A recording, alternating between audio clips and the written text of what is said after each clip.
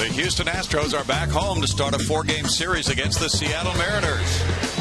Jordan Lyles gets the start for the Stros 3 days after recording his first career save.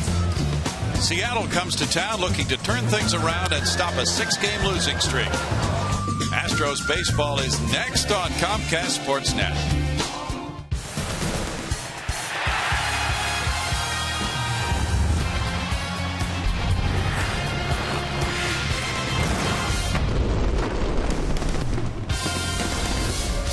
Live from Minute Maid Park in Houston, Texas, Comcast Sportsnet brings you Houston Astros baseball. The Astros return home tonight. It's the first of 7 at home and the first of 4 against the Seattle Mariners. Good evening, everybody. Bill Brown and Alan Ashby. The Astros probably got to bed sometime after 3 a.m. Seattle came in from a day game way up in the Northwest, and these two teams hope to be fresh tonight against each other after the Astros dropped 2 of 3 to the White Sox, Ash. Well, you mentioned that White Sox series. Seattle's had their problems as well of late, losing 6 straight. So a couple of clubs trying to get things going, and certainly a tired Astros bunch. Both like what they're seeing from their third baseman this year. It's Matt Dominguez and it's Kyle Seager. Matt Dominguez has been so good, recently driving home runs when the club has needed them. He has just been driving the baseball all over the yard here, in particular in the second half. Matt Dominguez swinging the bat quite well. And again, this one of the home runs out in Anaheim. Big game-winning swings, one after another. And it's becoming a Matt Dominguez that looks like he realizes the situation and takes hold of it, does exactly what the club needs on the Seattle side. Kyle Seager, their MVP from last year, very fine left-hand hitter, good third baseman, lots of pop in the bat, 21 dingers this year, and he can go the other way as well. Kyle Seager is that one guy on the Seattle Mariners ball club that they count on to come up with big swings. Mariners will start Erasmo Ramirez, first time he's faced the Astros. And it's Jordan Lyles for Houston. He's been swinging back and forth between the rotation and the bullpen. It has been really amazing. He's had a save, a hold, and a couple of wins in the last 4 times he's been in ball games. And the 2 starts, he's taken 7 innings plus, one of them 7 1/3 innings. And he's starting to get back to becoming that guy that he was early on in the season. He's also had some rather flashy defense interjected in there. And Jordan Lyles is much needed in this rotation. Coming up, Mr. August, Jason Castro has been phenomenal this month. Julia Morales will have more about Jason in just a moment.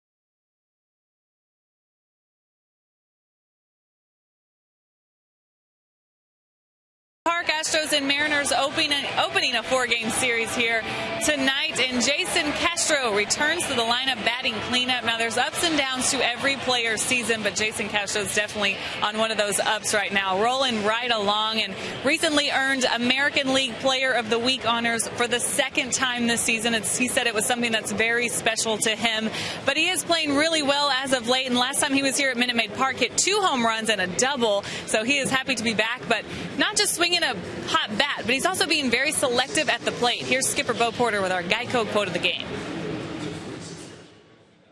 He uses the whole field. He drives the ball the other way. He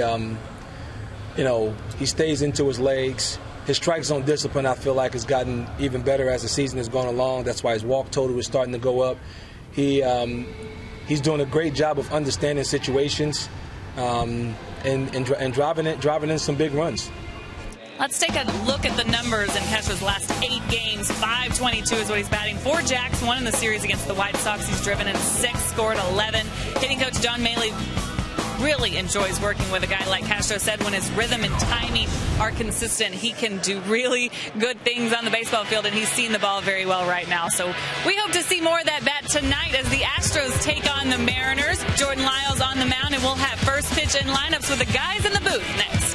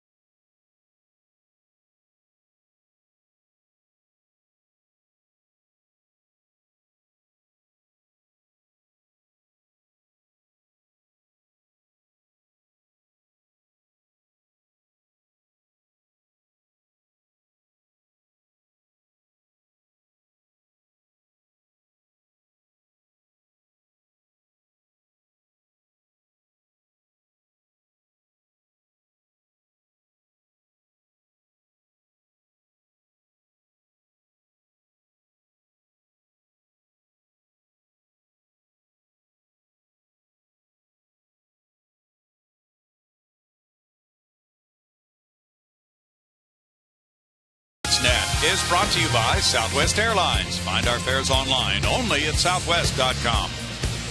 By Progressive. Visit progressive.com today. And by Jack in the Box. Go big at a participating Jack in the Box with Jack's really big chicken sandwich combos for only $3.99 plus tax. Another warm one downtown in Houston, Texas. The Astros and the Mariners meeting for the first in a 4-game series. They have 7 games remaining with each other this season. And the Astros ready to go as they begin this homestand after a 1-2 road trip to Chicago. Manager Eric Wedge, who had been out of the action for a while, has returned, but his club is 0-6 since he returned as the skipper after having some health issues. Robbie Thompson there, who was nearest the camera, was the interim skipper. Starting lineup for the M's: Brad Miller, shortstop; Nick Franklin, second base; Kyle Seager, third base; Raul Ibanez, the DH, batting fourth; Justin Smoke at first base; Franklin Gutierrez in right field; Michael Saunders left field; Dustin Ackley center field; Humberto Quintero, the former Astro, the catcher. Right-hander Jordan Lyles on the hill for the Astros tonight. And Jordan Lyles has been back and forth as a starter, as a reliever of late. He sure has. There's strike one to Brad Miller. imagine it's got to be a little confusing for Jordan Lyles to figure where he's going.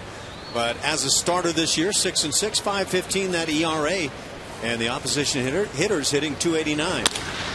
Slapped to shortstop. Jonathan Villar glides to his left and makes a strong throw to get Brad Miller 1 out. Defensively for the Astros tonight, behind the plate, it is Jason Castro, two-time player of the week this year. Brett Wallace at first, around the infield, Jose Altuve, Jonathan Villar, and Matt Dominguez in the outfield. Brandon Barnes in center, flanked by LJ Hose in right and Robbie Grossman in left. Now second baseman Nick Franklin, a Rookie of the Year candidate in the American League. Franklin has not hit much in August, but he, with 39 runs batted in, is tied for the rookie RBI lead in the American League. .227 batting average and 11 bombs for Nick Franklin. Showing bunt. He takes Lyles' first pitch, and it's strike one to Franklin. Franklin has hit very well against Astros pitching, .381, and he hit a grand slam off Jordan Lyles back on the 21st of July. Gets a curveball, and that makes it an 0-2 count. Jordan, 22 years old, wide receiver in high school. He was from Hartsville, South Carolina. Had thoughts of college football at one point. And the South Carolina Gamecocks, his team, making its debut in college football tonight against North Carolina. It's a 1-ball, 2-strike count.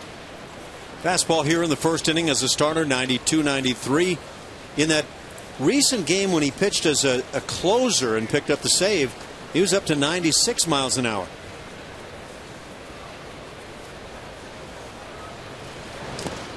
Lyles in the dirt with that one. That makes it a 2-ball, 2-strike count. That was the curveball that picked up so many strikeouts. In fact, 10 in one start at Seattle against these Mariners back in the early part of the season. Yeah, that was an overpowering game for him. A 6-1 ball game, 7 innings of 3-hit shutout ball for Jordan.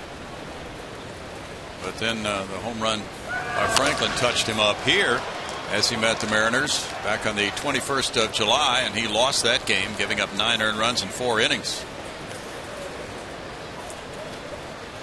So for Jordan's career against Seattle, he's 0-1 with a 7.36 ERA. Closely held souvenir.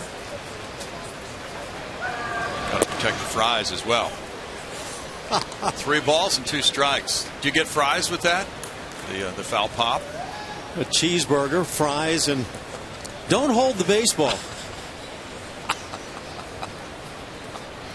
He's not going the cheeseburger route. He's doing the hot dog thing. Deep drive to left field. Robbie Grossman looks up at the seats, and that's into the left field seats. An opposite field homer for Franklin. His second long ball against Lyles this season makes it 1-0. Franklin hitting number 12 of the season. He was hitting only .111 for the month of August. Strange game. The guys can come into a series and you hear all the talk. The guy's not swinging the bat well, and all of a sudden one swing can turn it around. Very good power, and picks a great part of the ballpark to shoot at, right at the center field side of those Crawford boxes.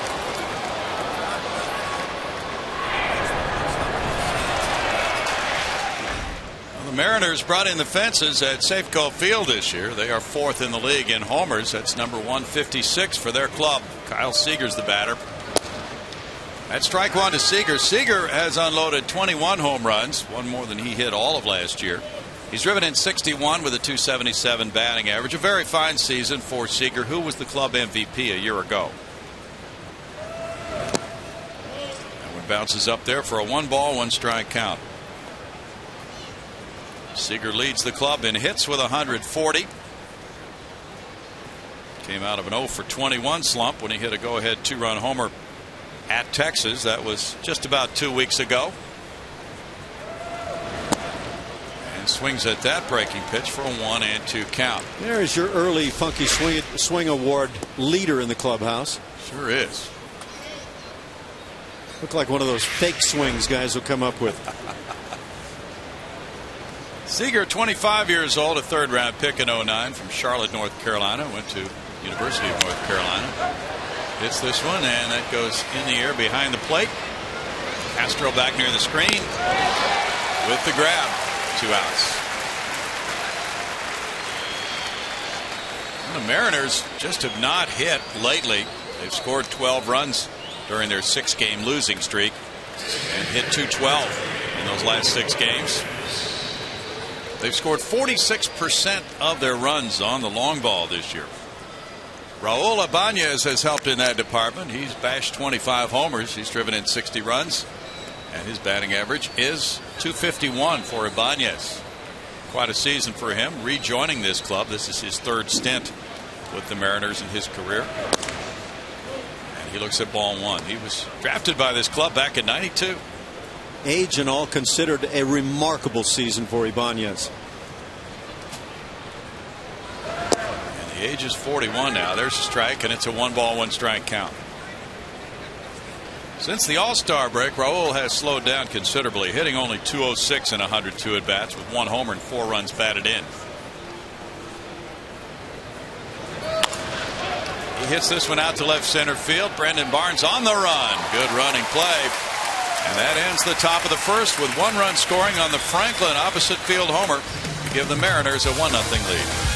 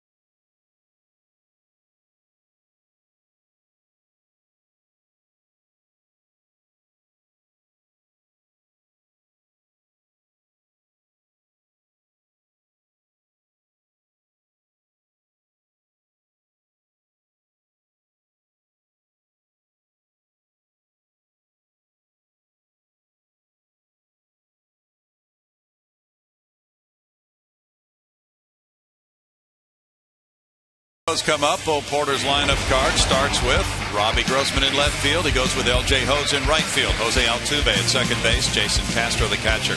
Matt Dominguez plays third base with Chris Carter the DH. It's Brett Wallace at first base. Brandon Barnes in center field. Jonathan Villar the shortstop. Right-hander Erasmo Ramirez, 23 years of age on the hill, 4-1, so he's been quite successful. Mariners have scored well, 4-5, 44 the ERA. Opposition hitters hitting under the .270 mark, and 8 dingers in 43 innings, so the long ball has cost him. Defensively for Seattle tonight, behind the plate, Humberto Quintero. Around the infield, right to left, Justin Smoke, Nick Franklin, Brad Miller, and Kyle Seager. In the outfield, Dustin Ackley, former second baseman, flanked by Franklin Gutierrez, former center fielder, and Michael Saunders.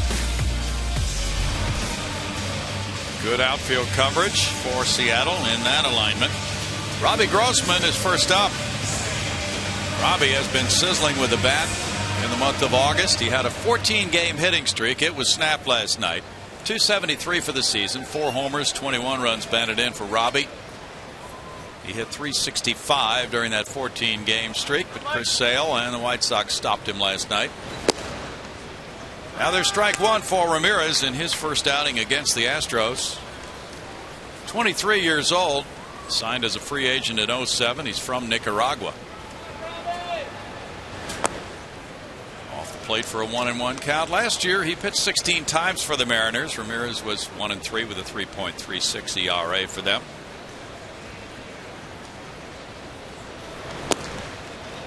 Takes something off there, and that takes the count to 1 ball, 2 strikes. As a hitter, you want to be watching this closely. He's gone fastball, changeup, changeup. Just a compact delivery. Think of Jim Cott a bit at the end of his career. Struck him out looking for out number 1. Comes back fastball on that 4th pitch, up and in, and maybe a favorable call for Ramirez. Yeah. Q might have stolen one for him. AT HOU is next. Jorge Quintero has played many games in this ballpark with the Astros. Still a nice receiver.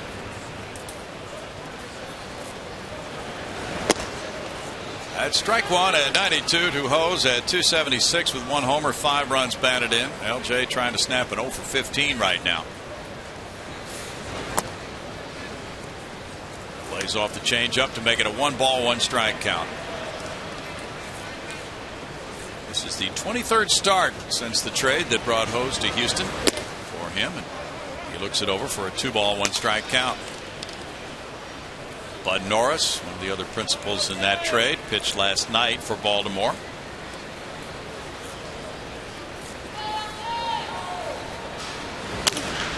That's fouled away, and it's a 2-ball, 2-strike count.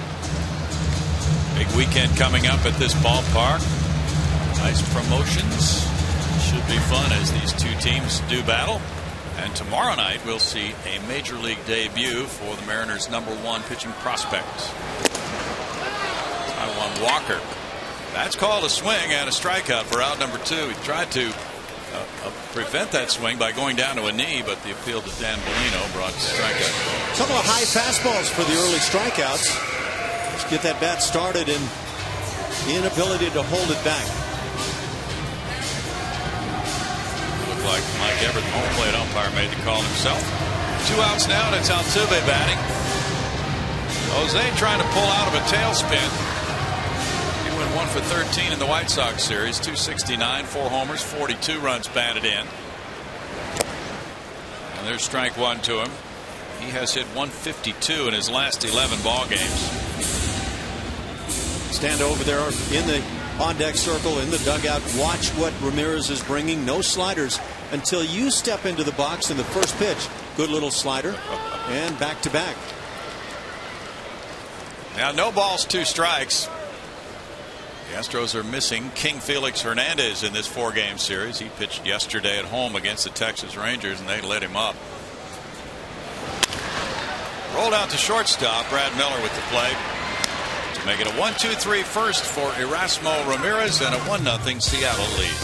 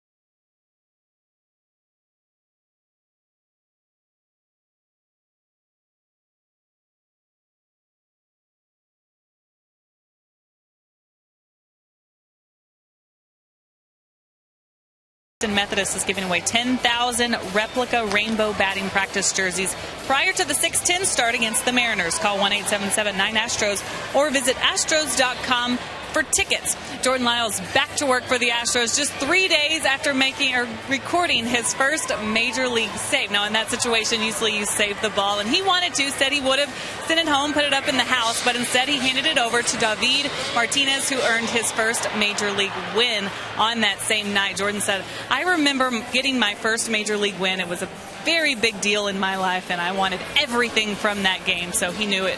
That ball belonged to Martinez, guys. Very nice gesture on his part. And he came in with the bases loaded, 2 outs, and a 10-8 lead, and got that save with a strikeout.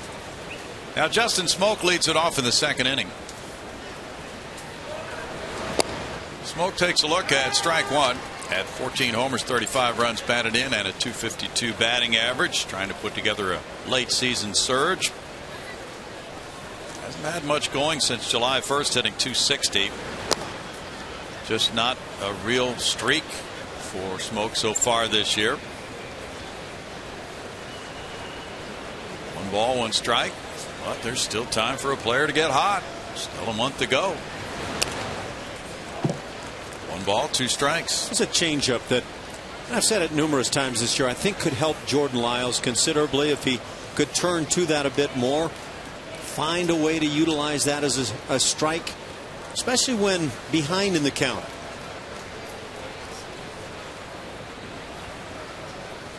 Infield is shifted around, playing Smoke to pull. It's a different kind of shift than we sometimes see from the Astros, because Matt Dominguez is playing where he often does with a right-handed batter at third base. He is not shifted around at all.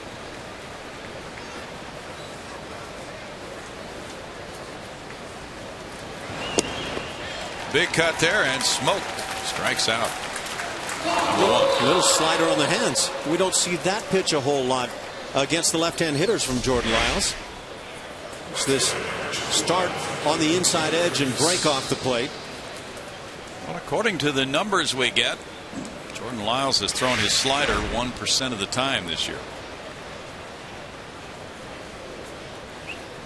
Now they shift the other way on Franklin Gutierrez, center fielder who's been injured quite a bit, and he's in right field tonight, but been primarily a center fielder in his career. Very fine outfielder. .246, 6 homers, 12 runs batted in. He was out with a tight hamstring.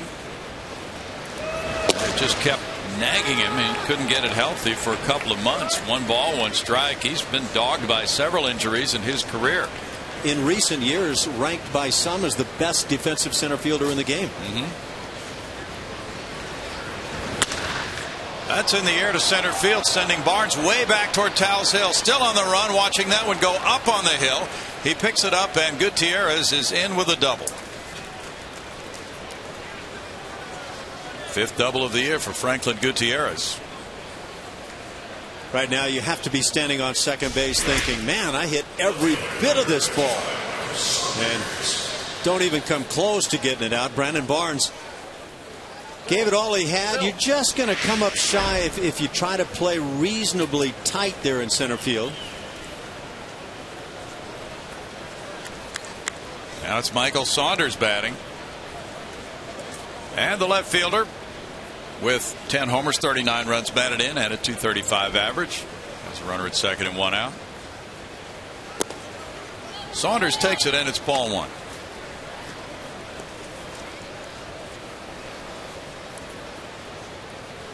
Saunders had a period of 4 homers in 6 games from late July through early August. Fouls it back, and it's a 1 ball, 1 strike count to Michael. Michael's 26 years old. He's from Victoria, British Columbia, Canada. He can really roam the outfield as well. Yeah. Ackley, as you mentioned, has been a second baseman, playing center field tonight, but Saunders and Gutierrez very well established as fine major league outfielders. In the dirt, and the count runs to 2 balls and a strike. Jordan Lyles has 13 major league wins, 26 losses, and a 5.19 ERA. Since the All-Star break, the batting average against his fastball is .350.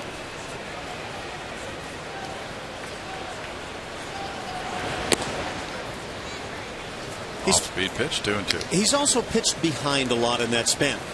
And when he's come in with the fastball, pitching from behind, he's tended to come right to the heart of the plate.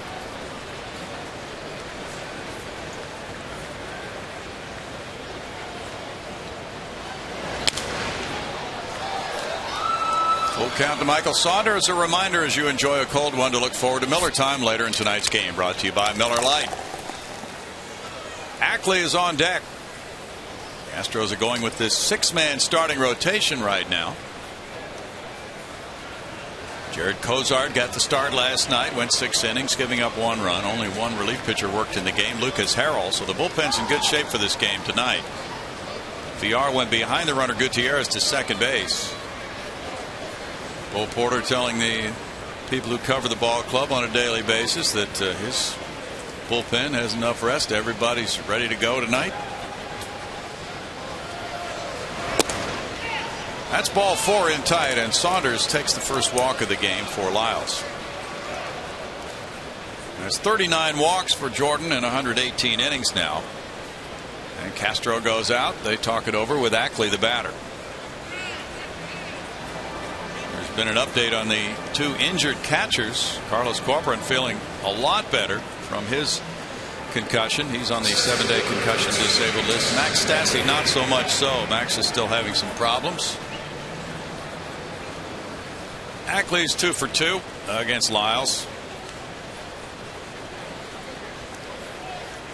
He's on a 6-game hitting streak, and it's a good one. 11 for 20 with 2 homers in his last 4 games. 256, 3 homers, 22 runs batted in for Dustin Ackley.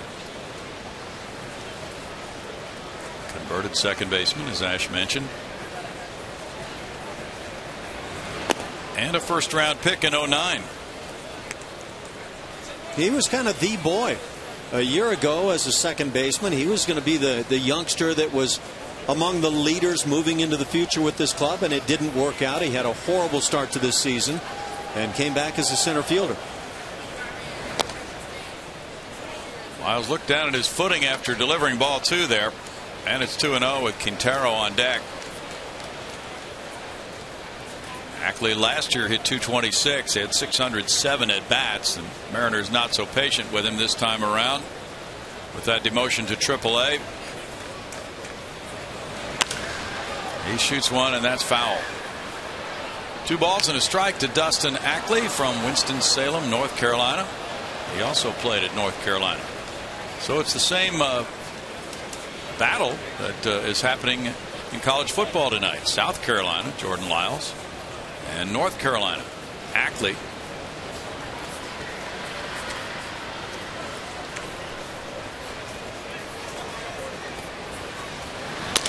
Bouncer up the middle.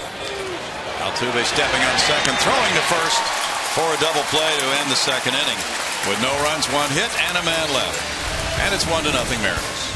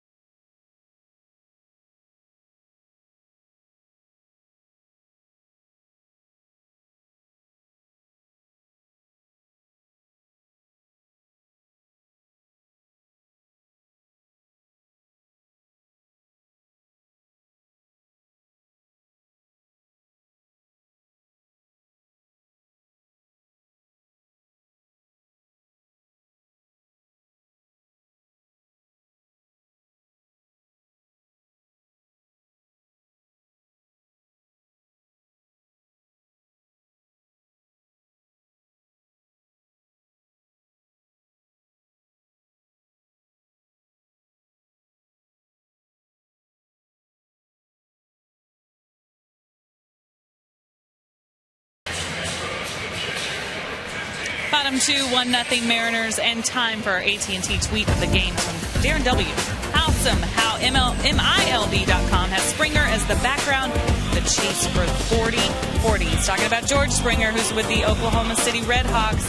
Only 5 games remaining. I love this graphic countdown here. Needs 3 home runs, though, to get to 40-40. They're playing now, so I will be on, I guess, scoreboard watch down here, guys.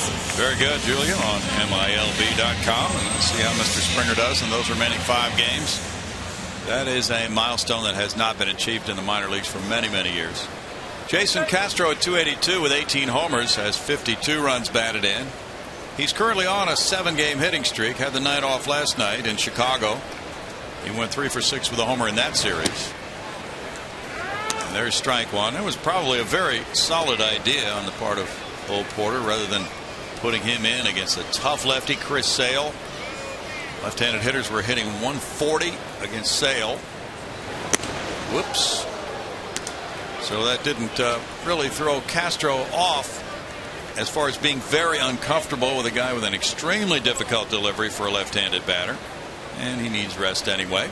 Ask Jason why he thought he's made such great progress against left-hand pitching. And he said just simply playing against more left-handed starters, he feels like has helped him. When he does handle the fastball, it's given him confidence to feel like he doesn't have to overreact, act quickly. And so he just stays back and in a great hitting position, even on the sliders. That one's in tight on him, and it's 2-2. Astros hit 326 against the Mariners in 43 at-bats. Dominguez and Carter to follow in the Houston second inning. The Astros 5-7 against Seattle. There's the breakdown on Castro. Fouls that back. That was a good swing. Very good swing. He starts from dead still hands and then just kind of pushes from that point. So your hands don't go up or down, and just at the point when he decides it's swing time, he lets it fly, and that's the easiest way to bring barrel directly to ball. Unless we set them both down on the ground together. Well, that would work as well. Not sure you're going to get a whole lot of distance out of that one. It's 3 balls, 2 strikes. I found it very difficult, if not impossible, to leave the hands still and not kind of rely on some kind of rhythm that gets you going and lead with maybe the front elbow a little bit. But he just starts it from that position. He rips a line drive, and it's foul. You know, you're emphasizing a very important part of hitting that the scouts look at all the time. There was an article on Carlos Correa today in the Bleacher Report, and it talked about what tremendous hands Carlos Correa has, how his hands are in a good position and they can really produce some outstanding hitting. This left hand goes directly to the baseball when he decides to swing. When you watch most hitters, those hands might pump up and or down, some combination, and then when they start their swing, the lead hip starts to fly, the lead elbow rises. Not for Jason Castro. It's that top hand, the left hand, that goes from the stop position directly to the baseball. He takes a walk. Would you say he has very quiet hands? Yes, exactly. Paul Molitor was a guy I thought who had the quietest hands I had ever watched. And I still feel that way. But a guy who had well over 3,000 hits in his great career. Yep. And watching Jason Castro, he has that same type of approach. Just steady, quiet hands. Good quality. Now Matt Dominguez on a 3-game hitting streak at 240 with 19 homers, has 66 runs batted in. Dominguez really been bashing the ball lately. He just turned 24 yesterday. That's a foul tip, strike one. He went 5 for 8 in the White Sox series with a homer and 2 runs batted in. This guy's swings have just become much more aggressive, and especially when you need that big swing late in the ball game. That's what's been really eye-popping. The way he's been able to turn around a 96, 98 mile per hour fastball late in the game and He ripped one a long way. I think it was a slider actually off Addison Reed in Chicago, but we've seen him turn around some of those good fastballs too. He homered off the Oakland closer, Grant Balfour, earlier this year in a key situation in the 9th inning here. And last year he took Aroldis Chapman deep in Cincinnati. So he's got a quick bat, but he's also been hitting breaking balls. He had a hanging breaking ball a couple of nights ago. Rolled to third. There's a quick throw to second for the force play. Seager got it to Franklin for the out on Castro, out number 1. Slow roller, and he got that ball onto Franklin with something on it. Just rolls over the top of this baseball. And the reason why, to me, it's important that he's also hit breaking balls is that some guys can go up there and just guess fastball, and if they get that fastball, they're going to juice it. But what he's done has been juicing everything he's seen in especially those key situations. Thought there might have been a shot at the double play had that throw come back on to first base. Chris Carter at 218 with 26 homers has 70 runs batted in. Well, his numbers are looking very good right now in the homers and RBI department. He's hit .304 with 4 bombs against Seattle this year. Broken bat liner to third. Seager throwing back to first. No double play. And it's out number 2. Yeah, if you could just let Carter wear a gray uniform playing in these home games. Isn't that crazy? Goes on the road and just explodes. Yes, that's a good short swing to the baseball. Chris had a very big series against the White Sox. 6 for 12, 3 homers, 6 runs batted in. Crazy thing about this game is next year Carter may flip the numbers around. He may be great at home and struggle on the road. Brett Wallace pulls one foul. Well, in fact, that topic came up today. One of the people covering the ball club asked Bill Porter about it, and he said, I don't really have a reason for it, but there's nothing that jumps out at anybody about the home road split on Chris Carter. He said if he keeps playing, it's probably not going to be an issue at all. I think that's reality in this game. Snap throw to first by Quintero. Oh yeah, he likes to throw to the bases, Ash. Boy, does he ever. Sometimes catchers will be accused of taking strikes away from their pitchers. Inside edge, and they still get the strike call despite Quintero firing out of there, but boy, is he quick. And that's unique, throwing to first base, clearing the body to the left side while throwing behind the left-hand hitter. Pretty close play there. It's kind of an early warning system for the Mariners. He used to do that a lot with the Astros. Well, you know how that goes. Second inning, first game of a 4-game series. He does that. All right, let's file that one away. Yeah, you'll hear it in the dugout. You know, that's in the scouting report, guys. Just a reminder. Guy loves to throw. Red Wallace, during his 4-game hitting streak, is 5 for 16. Hit a home run in the White Sox series. This goes out to second base, and Franklin takes it on over to Smoke for out number 3. And after 2, it's 1-0. Seattle.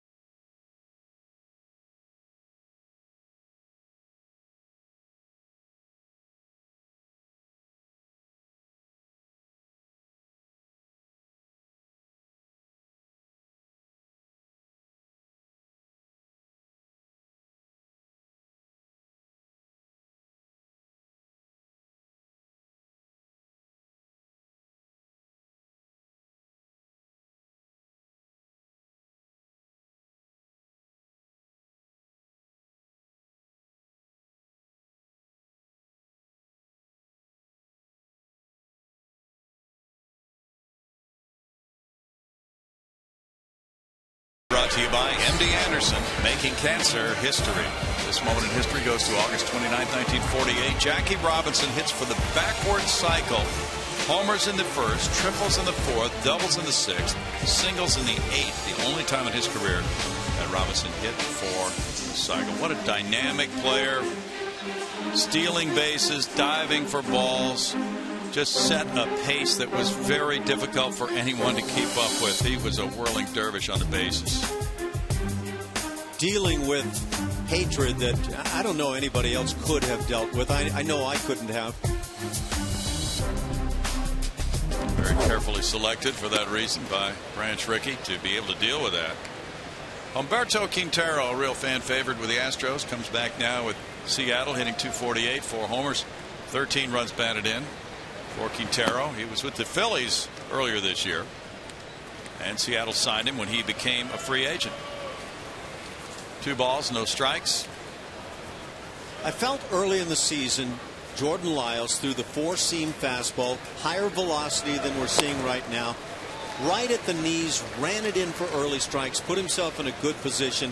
And not that he threw that 4-seam fastball every time, but he was so consistent with it. And now what it feels like is we're seeing a lot of sinking 2-seam fastballs, and he's getting behind in the count a lot.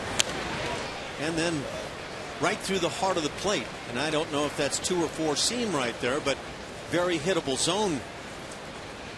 And it's kind of pitching backwards. You get behind and then you get stuck working that guaranteed fastball right through the heart of the plate. Quintero's making his 17th start for Seattle. That's nowhere close, and it's 3-2. Q, who is now 35 years old, came to the Astros in 05. And he was here through the 2011 season. Last fastball 4-seamer at 94, and then misses high.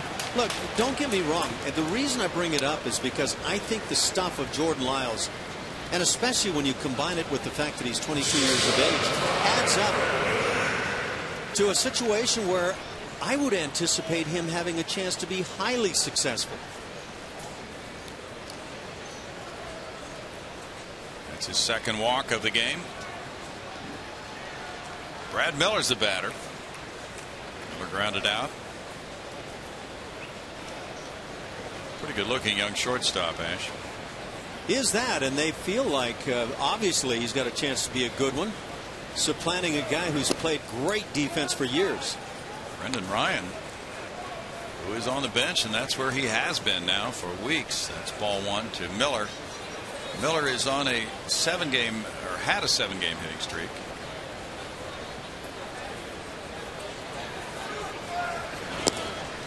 He takes that one. Moves around well at shortstop. Seems to have a good arm. Count is 2 balls, no strikes. Of course, he wouldn't be able to duplicate the fielding skills of Brendan Ryan, but Ryan typically has not hit well.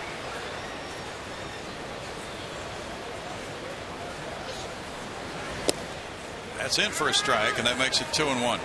Once again, 2-0. Fastball really in a great hitting zone, taken for a strike. Miller came up in late June from AAA Tacoma.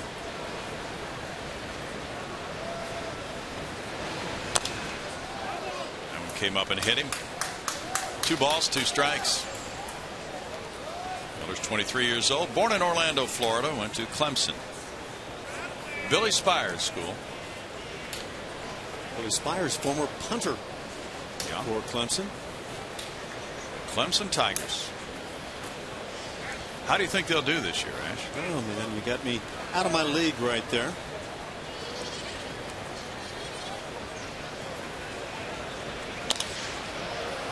Behind second base, Jonathan Villar's underneath it.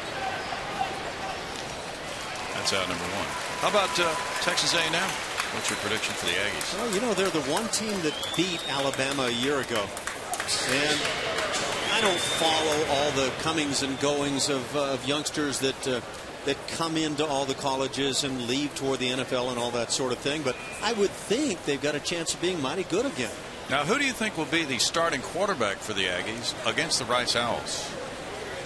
Well, I know it won't be Johnny Manziel. That's true. So how's that for an answer for you? That's factual. Nick Franklin hit the home run into the Landry's Crawford boxes to left field. This one goes out to left center. A long run for Brandon Barnes. Barnes back to the warning track, and he reaches up and snags it. And here's the runner around second, retracing, and he'll get back to first. That throw came over VR, and it was a short hop play for Altuve. But Quintero was really stretching it out. He had rounded second base, and then he had a ways to go to get back to first. Good catch by Barnes. Just simply outstanding defense. Again, what's new from Brandon Barnes? When you're a catcher or somebody who doesn't run extremely well, you've got to find ways to score when given the opportunity. Quintero does that. He goes around the bag and then retraces. Everything's perfect, and had it sized up to where he could get back. That's really what you want from a guy who doesn't run exceptionally well. Yeah. He knew the limitations, and he got back. He stretched the envelope a little bit. How do you do that? Well, because they're not really flexible. They're Stretch, not. if you will. There's a special machine that you can buy. I've always been confused by that one. Kyle Seager, the batter. There's ball one. You can buy this envelope stretching machine for $49.95, and you can get it online. Now that wouldn't be the neat desk, but that's probably one of those. Nice. I hadn't heard of that. Seager takes it. It's ball two. How about some of these products that are available online? You've got to be kidding. Now, have you bought them all so you can actually verify that you got to be kidding is the correct response? Yes. You get so excited for them to show up on your doorstep, right? Well, late night golf club purchases usually the key. Those always improve my game. Money back guarantee. Yeah.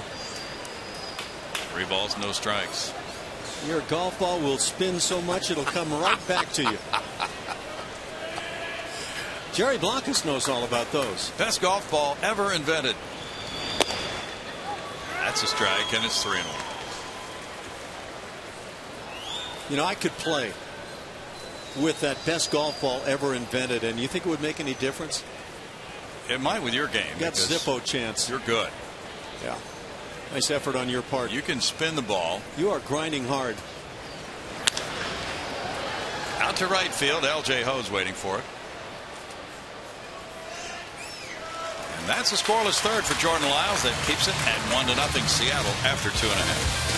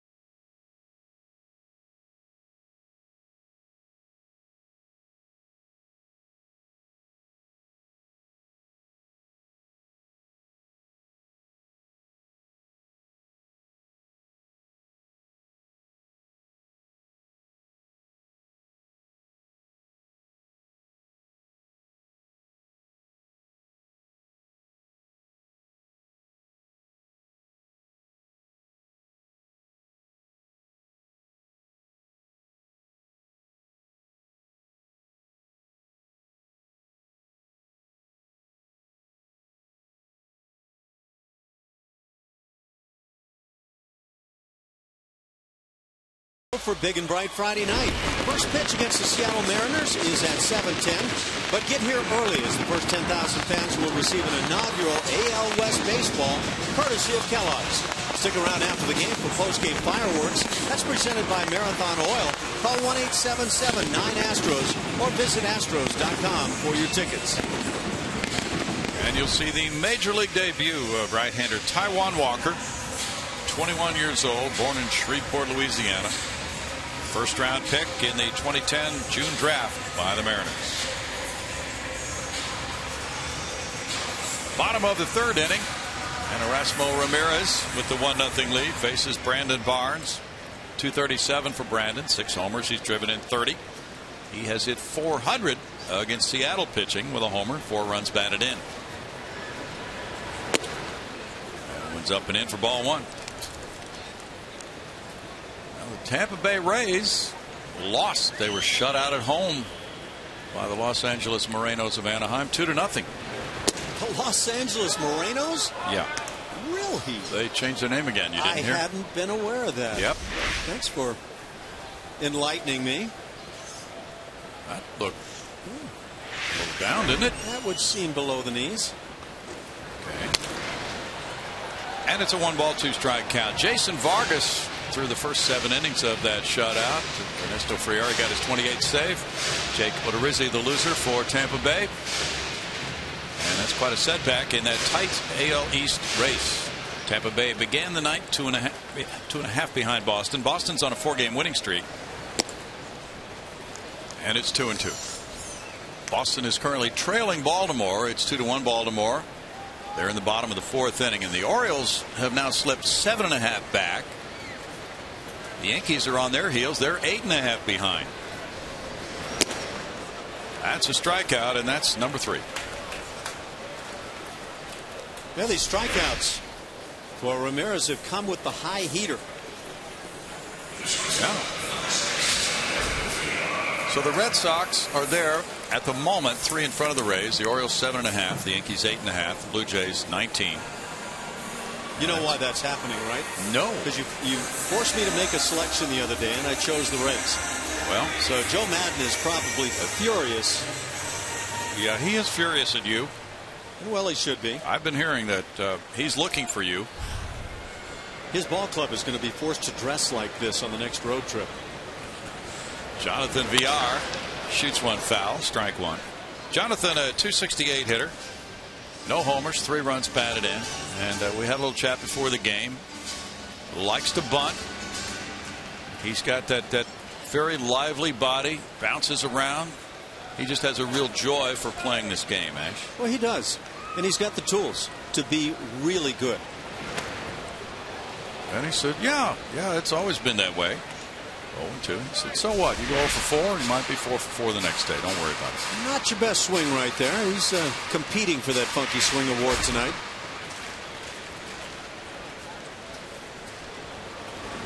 Who was it? Kyle Seager who got in the first bid? Yeah, and I think he needs to hang on since it was almost an identical swing. All right. Put it out there first. You shouldn't give it up to a guy who just kind of copies your swing. Seager 1, VR 1. 2 balls and 2 strikes. Well, why not? We've got stats on everything else, right? Well, we do. Can't imagine anything in this game that is not statistically categorized. Ooh. That's strikeout number 4. There is something about some guys who at 92 to 93 Ramirez can throw the high fastball and get the swings and misses. And others, Jared Cozart, who can go 94 to 96 and can't get guys to swing through it. Well, this guy has that hop, doesn't he? The way it would look anyway. First time through the order. Now the second time through, it's Robbie Grossman. He struck out looking earlier. Sharp breaking pitch, catches the corner. There's strike 1. Well, he throws his fastball about 60% of the time.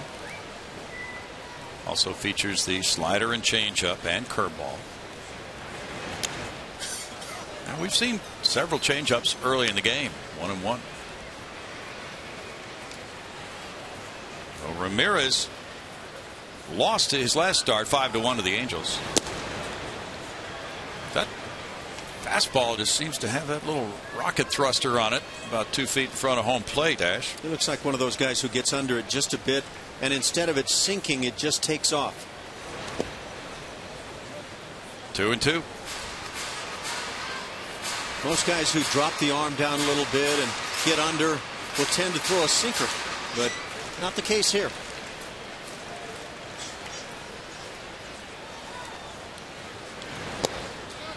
Change up off the plate, 3-2. Aaron Harang is no longer part of the Seattle ball club. That gives Ramirez a chance to join this starting rotation. A very good one with 2 of the Seattle pitchers in the top 10 in ERA. That's another strikeout looking for Robbie Grossman. That's 5 punch-outs for Ramirez, who strikes out the side in the third. 1-0 Mariners.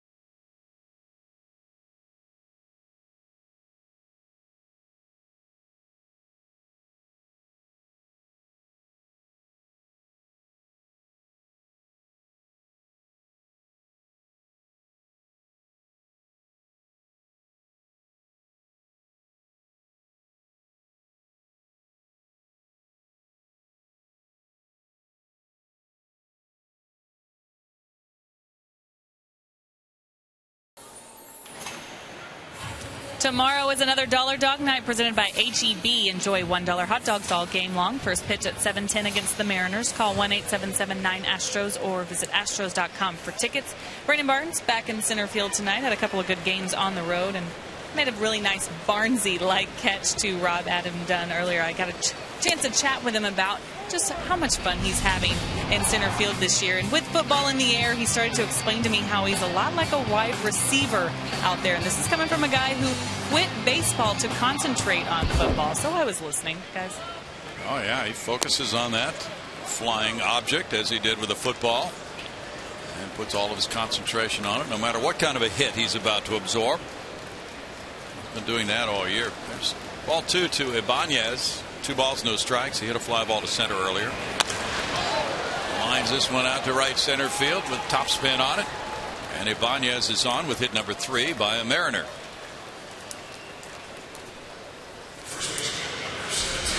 Yeah, we'll see another pitch. There it is, right through that heart of the plate area and up. And that's what's been plaguing Jordan Lyles. And it feels to me predictable. The sequence of pitches, a lot of the times, even when he doesn't fall behind, that early effort to bring the fastball in, and hitters are looking for that. Justin Smoke struck out earlier.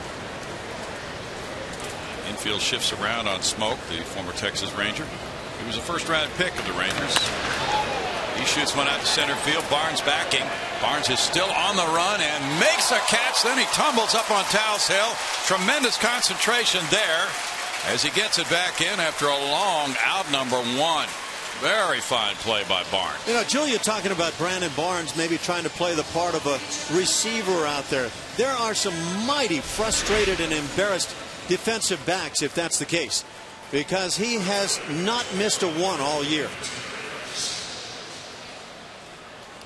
I think he was anticipating with that last step that he was going to hit the hill. Might have come up just at the base of it. That's the way it looked.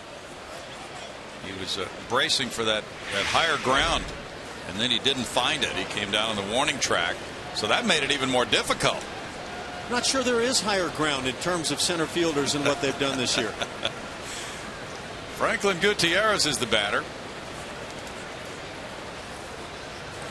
Yeah, there's that familiarity with Taos Hill that seemed to work against him on that one. He thought his next step was going to be up on the hill, and it wasn't. So in that case, you could say knowing this ballpark could potentially have hurt him. It might have. Had he not been so good.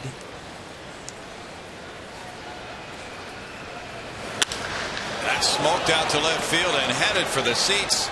A looping 2-run home run. And Gutierrez hits number 7. That makes it 3-0 Mariners.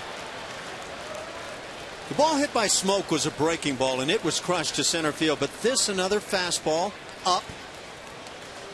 And Gutierrez didn't miss any of this one. It's his second long ball against the Astros this season. 3-0 Seattle. Watch the zone. When you're taking batting practice, you're asking BP pitchers to put it right here. And that's kind of what these guys are seeing in many instances. And again, I feel like the stuff of Jordan Lyles is potentially exceptional and has a chance to be genuine winning stuff. Michael Saunders, who walked in the second inning, is the batter. And strike one. The 2 home runs surrendered by Lyles give him 15 homers allowed in 120 innings.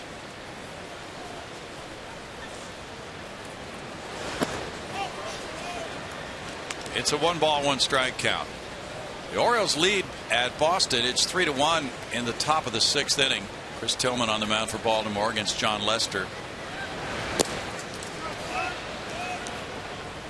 Now it's a 2-ball 1-strike count.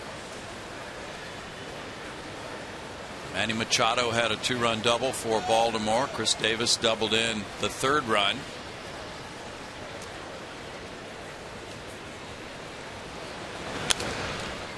Fouled away. 2 balls, 2 strikes.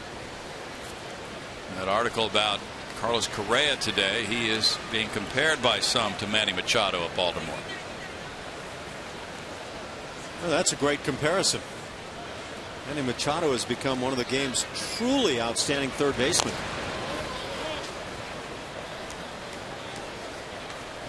What did Manny Machado come up at the age of 20? I think maybe 19. 19, and stepped right into the Orioles and really kind of led them to becoming about a winning ball club last year. He is quite an athlete. Maybe playing as good a defense at third base as anybody in the game. Outstanding. And they have a good shortstop, or he might be there. That's what he was in the minor leagues, a shortstop. They found they needed a guy to play third base. Let's see if we can make this adjustment here, and it came seamlessly.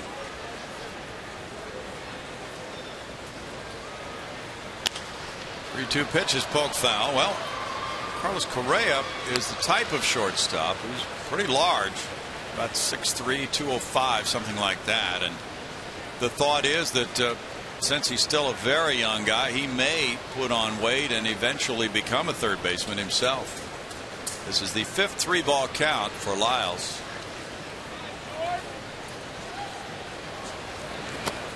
And he gets him. He snapped it off for strikeout number 2. Curveball kept down. Manny Machado, and we talk about him offensively, defensively. This play might have been as good as I have ever seen at third base, where somehow he knocks the ball down, then picks it up and makes the throw while continuing to run away from first base. Impossible. And yet he made the impossible possible. Slender kid, and he even had to say wow himself. Yeah. He wowed himself. Dustin Ackley looks at ball 1.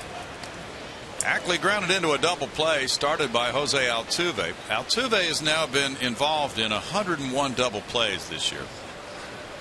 He has started 44 of them. There's a line shot left field. Robbie Grossman leaping. Robbie Grossman hanging on. Good timing, and then he maintained possession of it with a sparkling catch to end the top of the 4th inning with 2 runs scoring on 2 hits. 3-0 Seattle.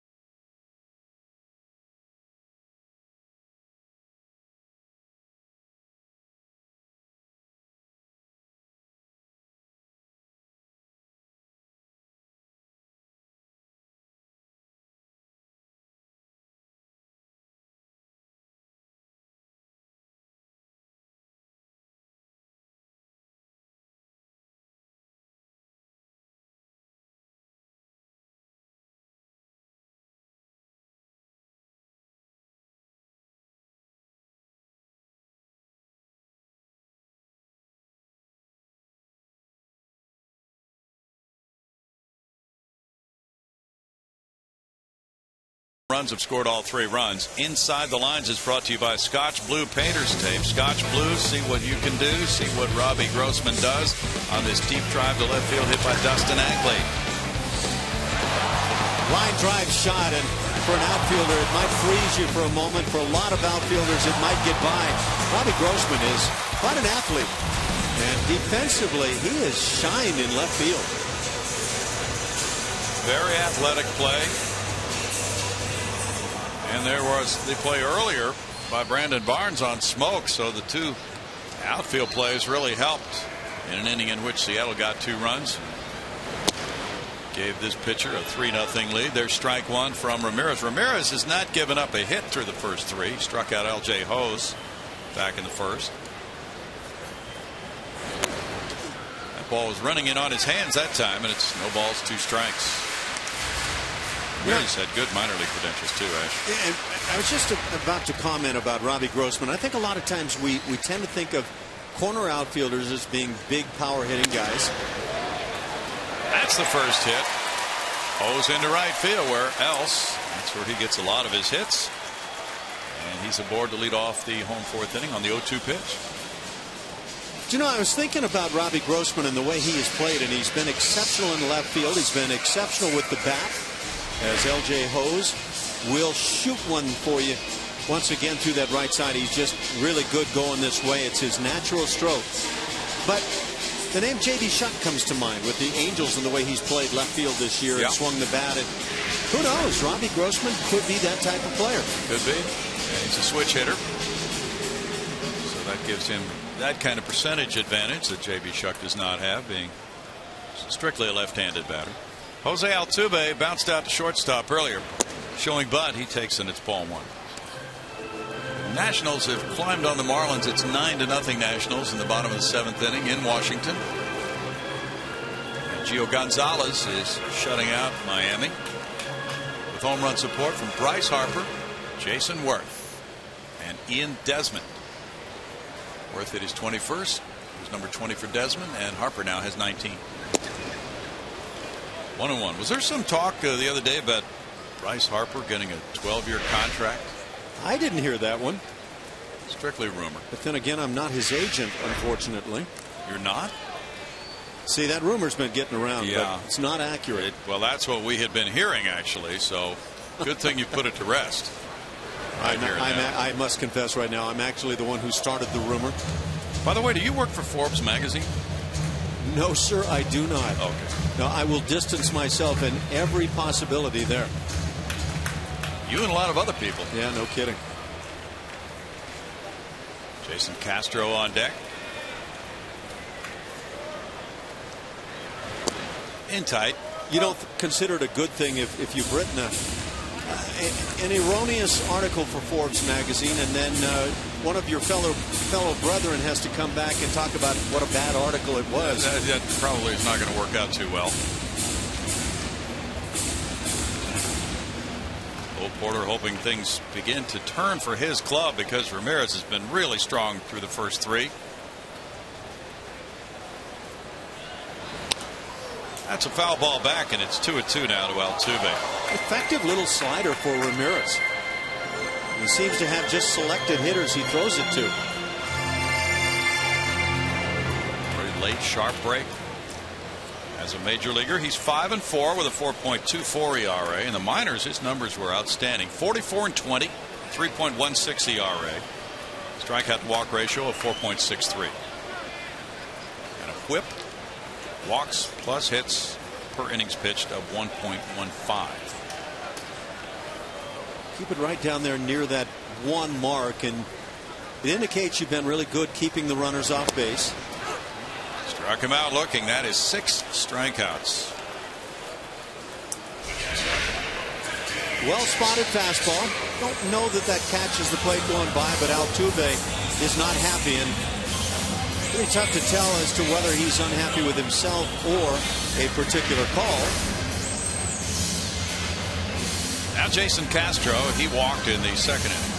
When you were catching in the minor leagues, Ash, did you ever sit around and have discussions with your pitching staff about, guys, we've got to get this whip down lower?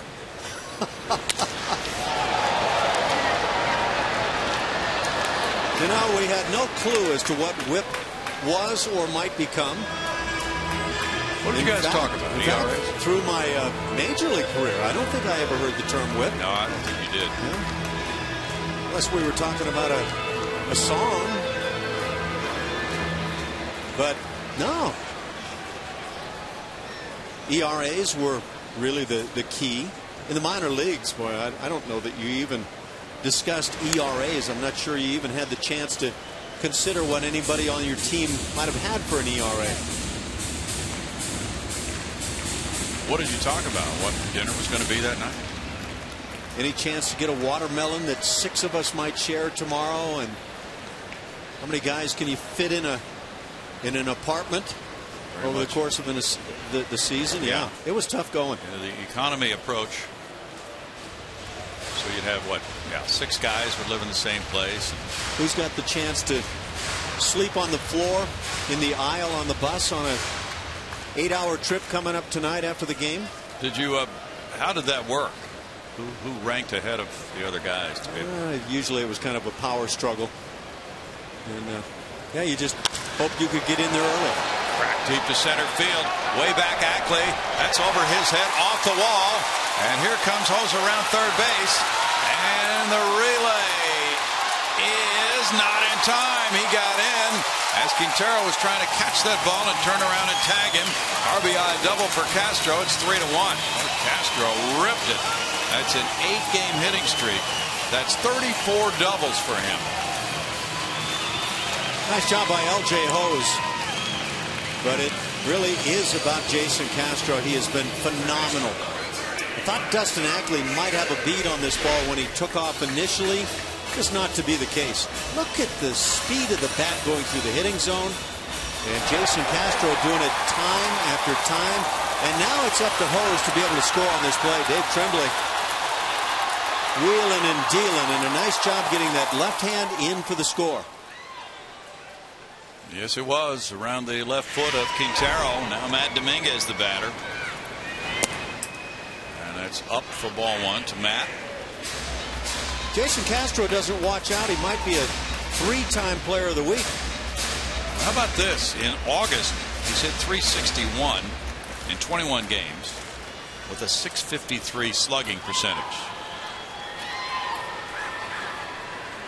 Just an amazing performance. That's out to center field. Ackley. Castro going back to tag. Ackley with the catch. Castro's going to hold on as the throw goes in wide of third base. 2 outs. And again, I'll go back on Castro. It's not just these streaks of hitting the ball sharply that have impressed me. It's the way he has turned his game around against left-hand pitching. He looks great against the righties, but he also looks great against lefties. His approach is about as nice as you want to see. And I would never overthink it at this point. Just get that feeling and try to maintain it. Chris Carter with that line drive to third, a broken bad line drive. He's been crushing the ball.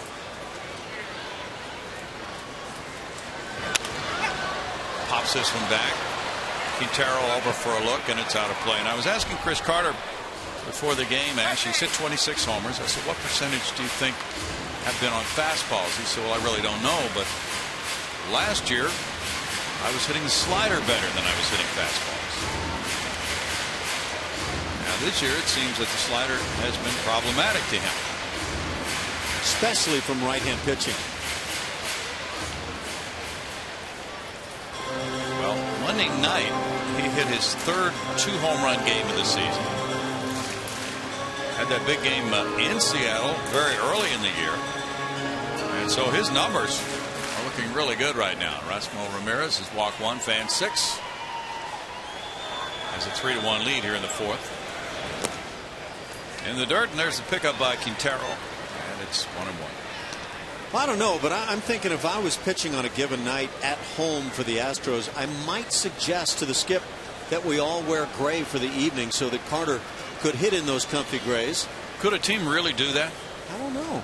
Tell the opposing club, you guys get to wear white tonight. Would you lose your home field advantage?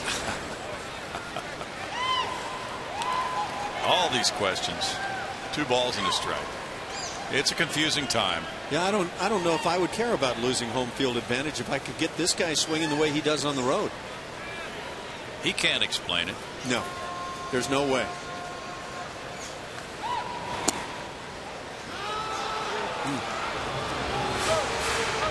Two balls, 2 strikes to Carter. If Ramirez gets this call all night long, he may be untouchable. It's a tough call, but one that a lot of hitters, all hitters, have to deal with.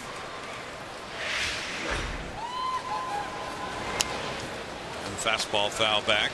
Good job just fighting one off. Carter was beaten with that fastball. Just a late flick, and he gets a piece to foul it off and stay alive. Will Porter says if he is on time for the fastball, he is really going to be fine with his hitting.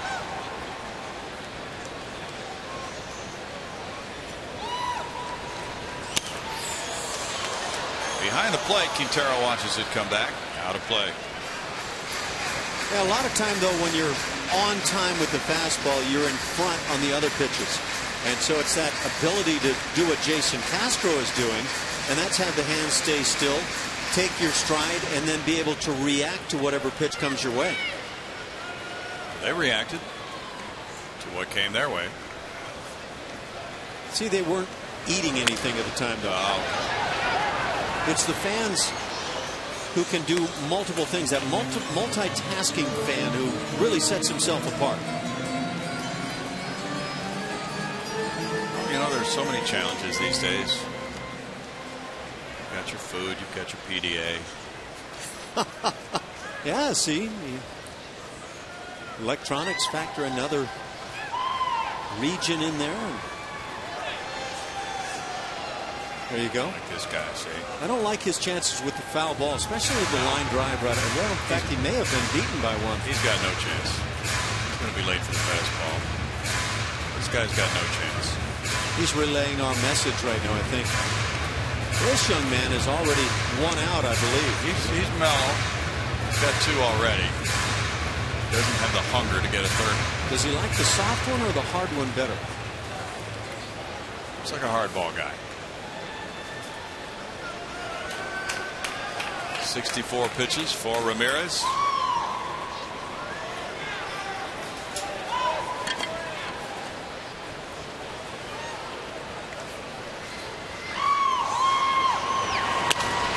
Carter gets underneath it. This one also drifting back into the seats. Carter, with his 26 homers, is leading among all players who are with new teams. In 2013, he switched from Oakland to Houston in the trade for Jed Lowry. 26 bombs his first year for the Astros. Carlos Lee hit 26 and 09 to this point of the season, this many games. Spiffy shoes there for Ramirez.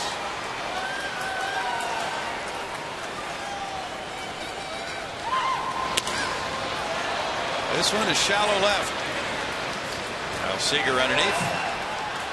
In the 4th inning, the Astros pick up a run on 2 hits. They leave a man. It's 3-1 Seattle.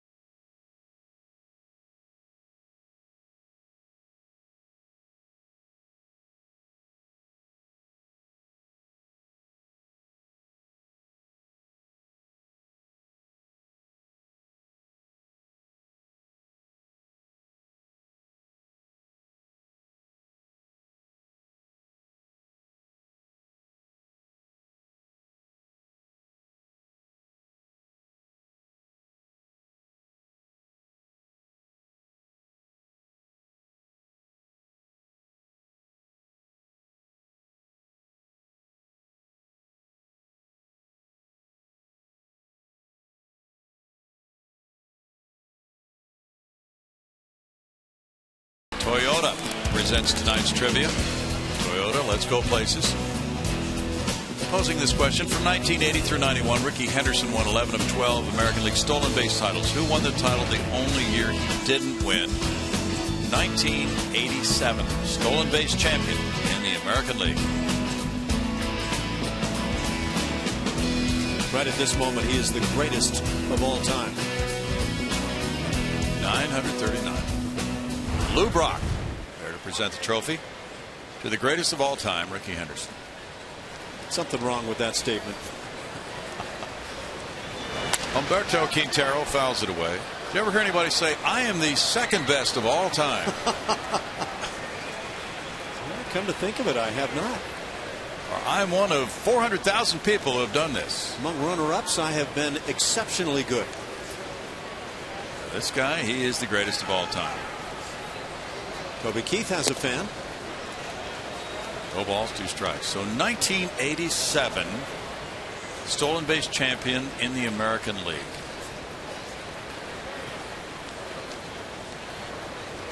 The Baltimore Orioles are engaged in talks with the Mariners about Mike Morse, an outfielder who's on the bench tonight. Popped up Altuve, out number 1. So Morse could be making that move from Seattle to Baltimore. They claimed him on waivers, the Orioles did. So if they work out a trade, apparently he'll be an Oriole according to reports. Or it could be Josh Willingham of the Twins. He's also been claimed on waivers, as Dan Duquette of the Orioles is trying to pick up a bat for the last month of the season. I'm not sure I want Morse at the end of the season. The Morse I want is the one that showed up in spring training in the first month of the season. Oh, yeah. He was really slamming it. That's true. Strike to Brad Miller. Miller is 0 for 2.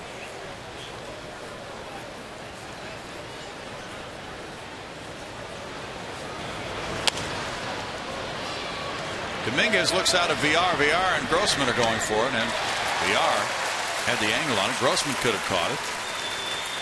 Out number 2. All right, 87, stolen base champ. We give up. No, think ESPN. Harold Reynolds. Yeah.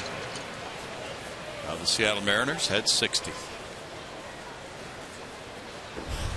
I don't think of Harold as a guy who stole that many bags, but exceptional stuff. He beat Willie Wilson by 1. Gary Reedus. Forgot about Gary Reedus. Yeah. How about Paul Molitor? Yep. And Ricky Henderson had 41. Well, he must have had an injury that cost him a lot of games that year. Strike to Franklin. Franklin, when he homered in the first inning of this game tonight, snapped an 0 for 16.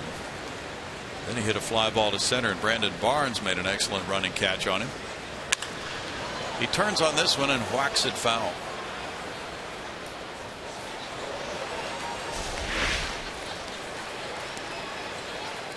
Up and in, cut off swing right there, but if you can get the barrel to it, it's effective. Well, he's up there, and he retrieved it. I remember when I thought, as I grew up as a kid, when Maury Wills stole 104 bases, I believe 1962, that was just amazing. It was. Ricky Henderson stole 130 in 1982. Maybe he was the greatest of all time. Think anybody will be in that neighborhood again? Wow. The game for some time seemed to go away from the running game. I think a lot of clubs are trying to get back to it, but I was looking last year at teams that made it into the postseason, Tigers among them. Some of the clubs that made it in didn't run much at all. Sure. It was the slugging game that really made the big difference. In fact, of the teams that made it into postseason, some didn't even pitch great. It was the offensive side that carried. It's getting harder and harder to predict, isn't it, who's going to be in the postseason? The bottom line is you have to score more than the opposition on a consistent basis.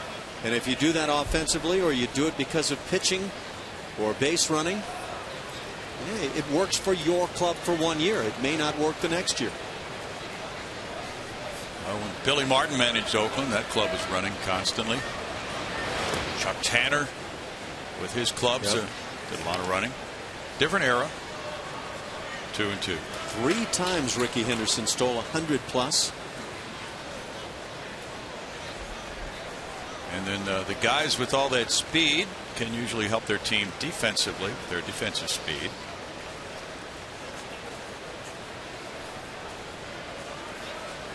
So back in those big ballparks in the 70s on artificial turf, that was helpful when you had players like Willie Wilson and Ozzie Smith and Willie McGee. You know what? You make a really good point, though, because a lot of those base paths were AstroTurf, and it was a firm turf, and I think anybody who's run on that would tell you they would prefer that over running on either dirt or grass.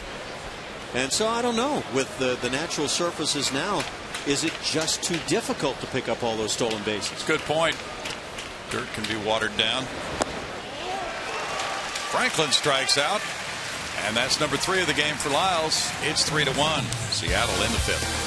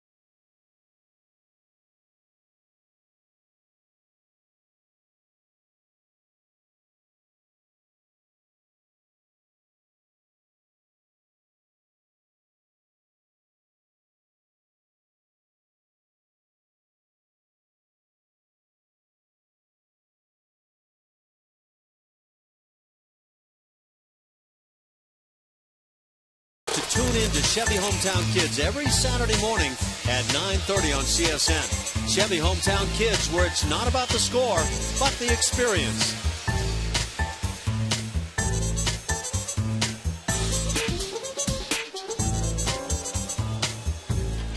Red Wallace is in the box. Home 5th inning arrives. And there's strike 1. The inning couldn't start until that music faded. Wallace grounded out in the 2nd inning. That was a good changeup, Ash. Good looking change. I wonder if that little girl can figure out a batting average yet. Oh, kids today are so sharp. Way ahead of where we were as kids. I know that. Well, we used to carry those slide rules around on our belts. Well, you did, but. And those pocket protectors. I don't think I ever really figured out the slide rule. How about the pocket protector? Did you have one of those? Never. Please, Brownie. Please. Alpaca sweater? I might have tried to hook my infielder's glove to my belt at some point. There's a high shot to right field by Brett Wallace, and that is easily a home run for Wallace.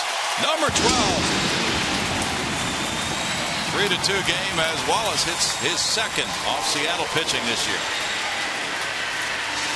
He's got some great pop when he takes that aggressive approach. Absolutely no doubt about this bomb. Been an up and down season. And the downs pretty down low, but the ups like this, way up there as well. Patience paying off with some of these young players.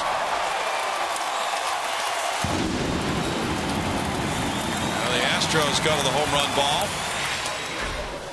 And Brandon Barnes takes strike 1. Brandon struck out in the 3rd inning. So Ramirez worked 3 no-hit innings, striking out 5. Now the Astros are starting to figure him out and get some swings at him. They trail by 1. Well, Brandon Barnes did another very nice thing. He certainly has done a lot of them this year. He had a friend out to the game tonight, Tiger Kaufman. And, he had visited Tiger in the hospital, MD Anderson. Gotten to know him quite well. So Tiger and his dad came out. And Brandon is treating them 2 tickets tonight. 1 ball, 2 strikes. Not only that, but they got to go on the field for batting practice. They got to meet some of the other players, Craig Biggio. So it was quite a night for Tiger and his dad. Rolled out to second base. Franklin over to first. 1 out. And Julia Morales was there. And here's a photo of Jose Altuve and Brandon Barnes with Tiger Kaufman. Tiger's been speaking at some of the area churches. And, he's had some surgery recently. You know, I don't think you'll find an easier guy to root for than Brandon Barnes. No, you won't. You're a solid man. Jonathan VR struck out in the 3rd. Showing bunt, he takes a ball. Ooh, that's a good looking pitch. Where's the case? Talking earlier in the ballgame about some people claiming that a catcher takes a strike away from an umpire, in the process taking it away from your pitcher. Quintero came up with that bunt possibility, and I think that might have blocked out the home plate umpire. Yeah. A little chop with Ramirez tossing underhand to Smoke. 2 outs. And it's Robbie Grossman coming up next.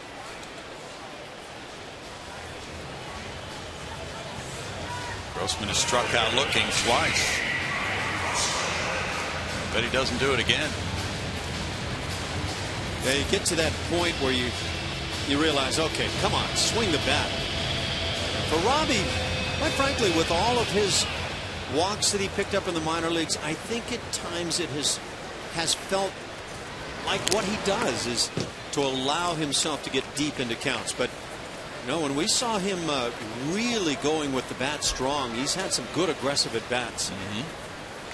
Back in 2011 with the Pittsburgh organization, he had more than 100 walks. It's 1-1. He became the first minor leaguer since Nick Swisher to walk 100 times and score 100 runs in 2011 in the minors. Changeup is good, and it's 1-2. Ramirez quite impressive with the changeup and the slider that he mixes in, spotting the fastball around. His change is a good one. Robbie hits one off his leg. It kicks out toward the second baseman. Franklin doesn't have a play. And an infield hit. Grossman hit a shot. He really thumped it. And he got a carom that was favorable for him. And now Ramirez is going to be visited to see if he's all right to continue. Boy, almost no time between sound of ball hitting bat and then that ball hitting the shoe of Ramirez. He thumped it. Ramirez was indicating he took it on the right foot. So Grossman starts a brand new hitting streak after being stopped last night on a 14-game streak.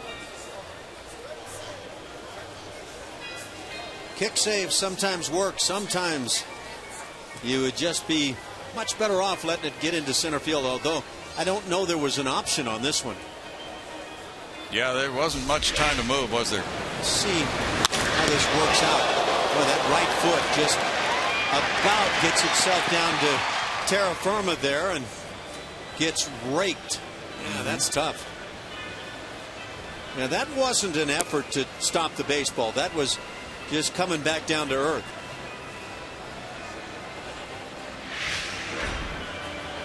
It's a hit for Robbie, and that's number 4 for the Astros. But a good leadoff man. He has a 340 on base average, and he runs well. A few pitches here for the young right-hander, Erasmo Ramirez. Yeah, I don't know that Robbie's ever going to be a huge stolen base guy, but your point is well taken. He does run well, and he'll get the extra base. And now with 2 outs, that's important for the Astros. LJ Ho's the batter. Ho's singled to right field in the 4th inning, and he scored on the Castro double.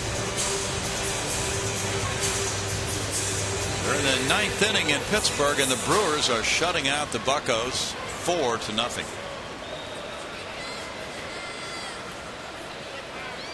Former Pirate Aramis Ramirez hit his 9th homer. There's ball 1. So Milwaukee can only be a spoiler with that 58-74 record, and is doing so tonight in Pittsburgh. And Ramirez, the former Pirate, having a night of it.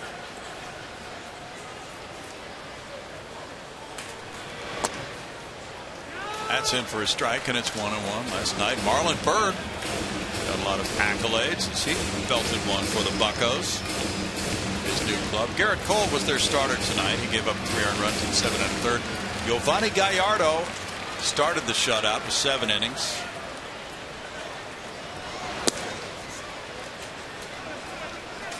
Two balls, 1 strike. So you have these general managers, like the Pittsburgh general manager Neil Huntington, with his acquisition from the Mets of catcher John Buck, and the right fielder Marlon Byrd, now Dan Duquette of the Orioles, trying to make deals here before the 1st of September to bolster their club for the final month, and also to get these players on their roster so they could be eligible for postseason. That has to happen before September 1st.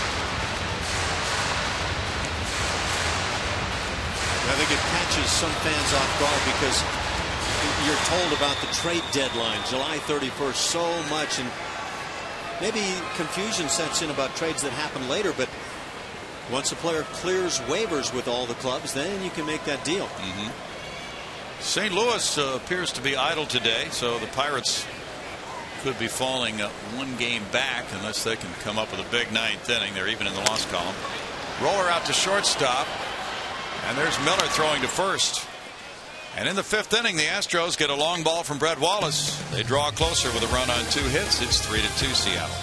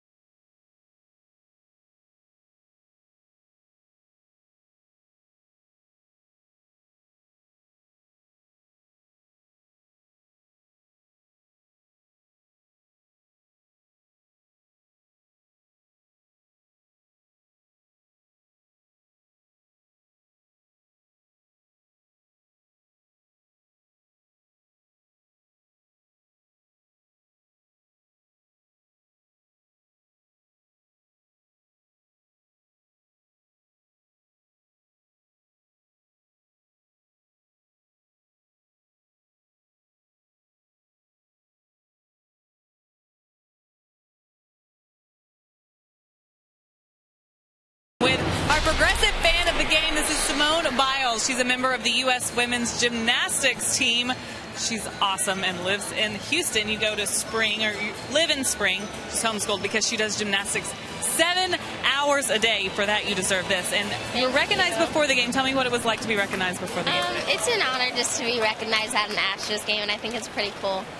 Well, have you developed a favorite fan out there? You have Biles on the back of your jersey. I love that. But do you have a favorite player out there today? I think they're all pretty incredible, so I'd say all of them.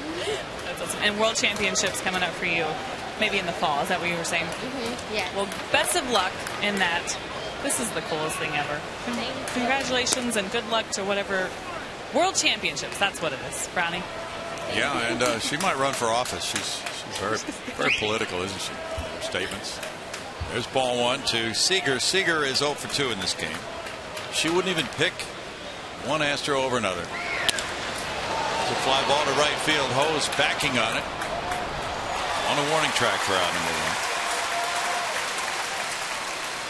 I think that young lady is probably the perfect age to get ready for the next Olympics. Yeah. Maybe we're looking at a future gold medalist. Let's hope. Well, we'll get a past gold medalist in here tomorrow night, Kat Osterman, right? And tremendous softball pitcher. Yeah. We'll get a chance to talk with her on the air tomorrow night. And I love that you offered to go down and take batting practice against her. Well, actually, Julia had made that offer earlier. Raul Ibanez is 1 for 2. Julia got some mad skills with the bat. Well, you remember you and Jeff Blum had her on a road telecast hitting with high heels on in the cage, right? So we thought that we would follow up on that feature. So wait a minute, I don't remember this. Are you going with the high heels on the I remember taking batting practice in heels, but I don't remember agreeing to taking batting practice off Kat Osterman. You know, it's been a long year for you, Julia.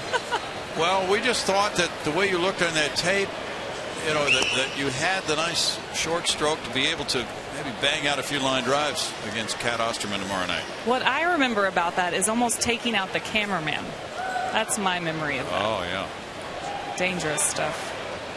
Yeah, hitting, well, you better spend some hours in the cage before you get here tomorrow night. Julia, where was that you took that batting practice? That impressive batting practice. Impressive. It was in Chicago. In Chicago. Astros playing the Cubs. So were you out there beyond the ivy wall? No, I was actually, there was across the street, Wrigley'sville. There was a bar out there, and they had, you know, they had batting cages and everything else in this place. Add up, yeah. It was a really cool place. 3-2. Hey, Julia, this is your first year to travel with a major league club. And the Astros had a night game in Chicago last night, so kind of a late arrival.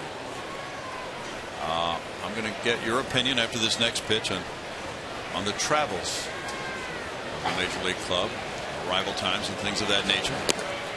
Swing and a miss and a strikeout for Ibanez. So what do you think of the travel and the routine the players have, and the fact that they have to deal with certain hours of rest here and there, and then they get short hours of rest on other occasions? That's strikeout number 4. What do you think of it all? You know, I've heard about the grueling traveling. You know, I've heard of all that. The guys tell you about all that. But until you're doing it, you don't realize how tired you can be after the late nights and the long plane flights, and it can be tough. Yeah.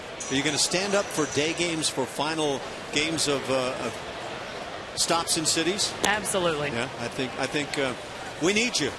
We need you. What was that? There was a trip where we came from Seattle. We didn't get home until about 8 a.m. And it's that's coming when, up again. Whew, the sun is up. Yep. It's 2 balls, no strikes to Justin Smoak. Smoak is 0 for 2. Yeah, I believe we have that same one coming again. Well, people can commiserate with you on that, but the Mariners don't want to hear it with all their travel miles. They are by far the leaders in miles traveled in Major League Baseball. 55,000 air miles in a year for them. 2 balls and a strike. Now, they got in ahead of the Astros last night because they had a day game in Seattle. But just think of how far they are from Houston. They're 2,500 miles from Houston. I know that family. Do you want to disclose their identity? Well, I'll keep that secret, but line drive to right field. Ho's in, and he does not make a catch. It gets away from him. And that gives Smoak a chance to reach with 2 outs in the inning. That was a sinking liner, and it might have gotten right in that bank of lights, and he may have just been unable to track it all the way into his glove. Sometimes the line drive will just kind of tie you up a bit. And boy, I kind of got the impression that could have been the case here. If you can keep the glove up around the shoulders, probably an easier play than when you have to turn it over. That's an error. Second ball we've seen dropped recently here by L.J. Hose. That's the 4th error for L.J. Hose. Now Doug Brocail is out to the mound. Gutierrez, who's 2 for 2 with a 2-run homer off Lyles, will be the batter. Lyles had 91 pitches. There is some bullpen action for the Astros. And that's Kevin Chapman, the lefty. One of 2 lefties, Eric Bedard being the other one, and the Astros bullpen right now. Michael Saunders, who would follow Gutierrez, is on deck. I wonder what umpires pick up over the course of the year as they listen in on pitching coaches talking to their pitchers. Go back and relay it to Little League teams, whatever the case may be. Those are the numbers for Jordan Lyles. Gutierrez doubled to center and then hit that 2-run homer to left.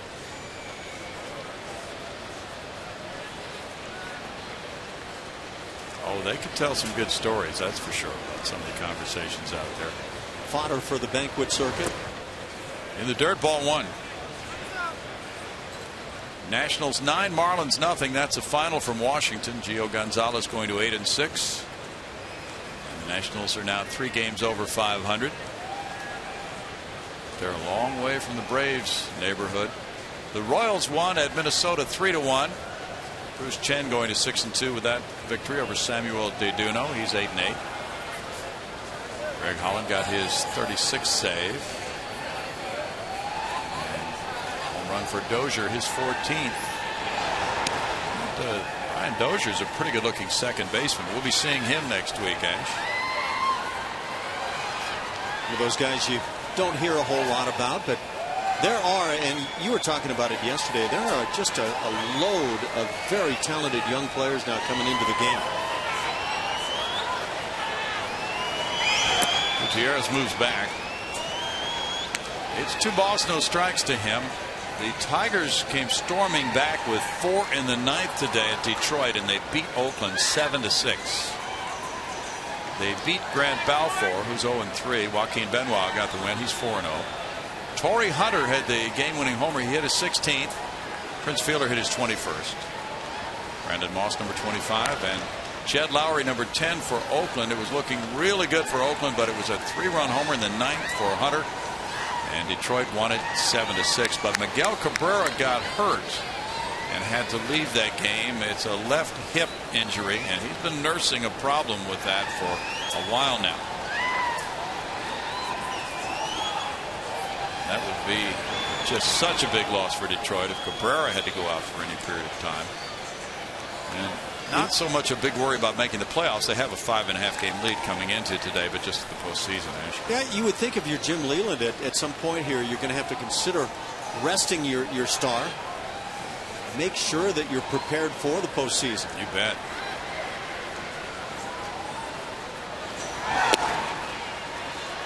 That's in for a strike, and it's 2-1.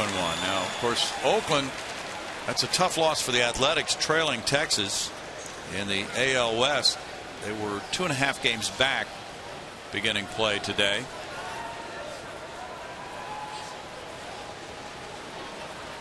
Texas has the day off. In the air, foul, and out of play. And it's 2-2 now to Gutierrez. So this AL West race should go deep into the season, and the Astros still have another series in Oakland. Seattle has, I believe, a couple more series with Oakland, and the schedule is pretty difficult for the Mariners here in the last month. Playing a lot of contenders. Well, it's not an easy schedule for the Astros either. No, it's really not. They have Cincinnati. There's a shot to center field. Barnes in for it. Barnes makes the catch on that line drive. And it's no runs, no hits. 1 error, 1 left. Julia Morales getting ready for Kat Osterman. She's going to take you down, Kat, tomorrow night.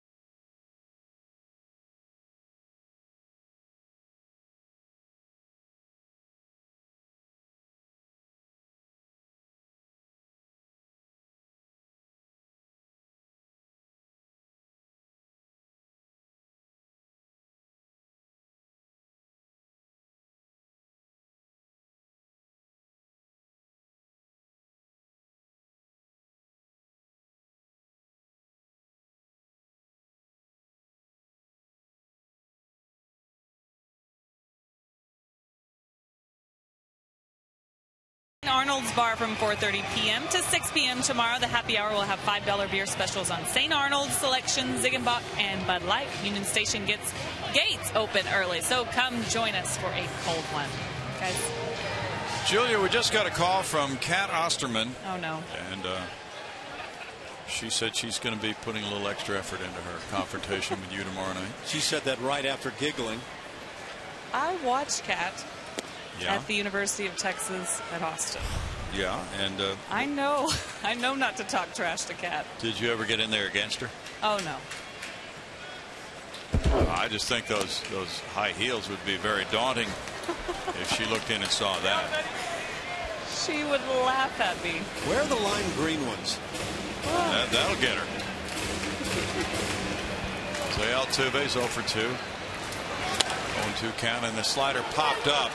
Smoke comes over and can't get there. Altuve gets another swing with Castro and Dominguez to follow here in a 3-2 ball game. So the Nationals now have won 14 of 19, and they've moved to within 6.5 of the wild card lead. Charlie Furbush, the lefty, is warming up. But you know, Julie, you've seen major league hitters try to hit Jenny Finch and Kat Osterman. Can't do it. There's no embarrassment to this, Julia, at all. That's easy for you to say. Line shot, left field corner. Altuve's hustling for second base, and the potential tying run is aboard at second with a double for Altuve, his 22nd. He was ready to hammer that 0-2 pitch. And the Astros, after being no hit through the first 3, really swung the bats well the next couple of innings. It's what you want to do on that hanging breaking ball. Jose Altuve has been having some rough ABs of late. Hangs it out.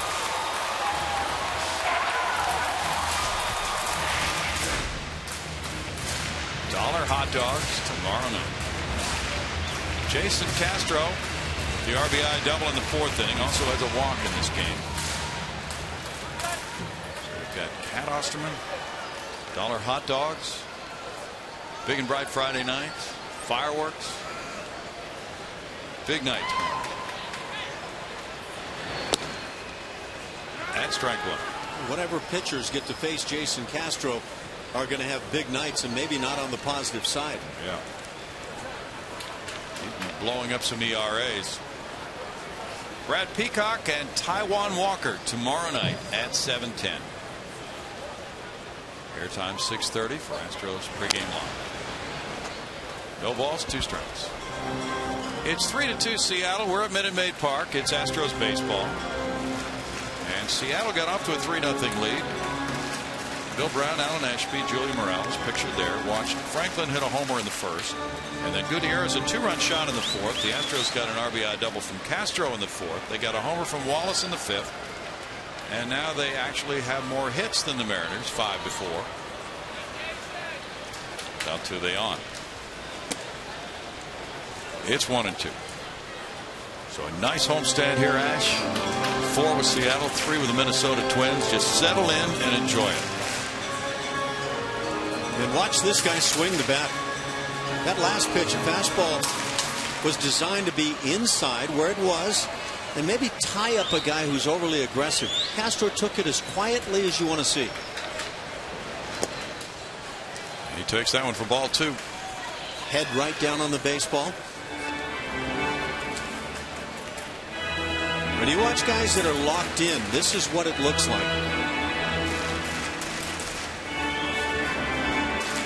Well, Eric Wedge is staying with his young right-hander, 23-year-old Erasmo Ramirez. He has Charlie Furbush in the bullpen, but it's only the 6th inning.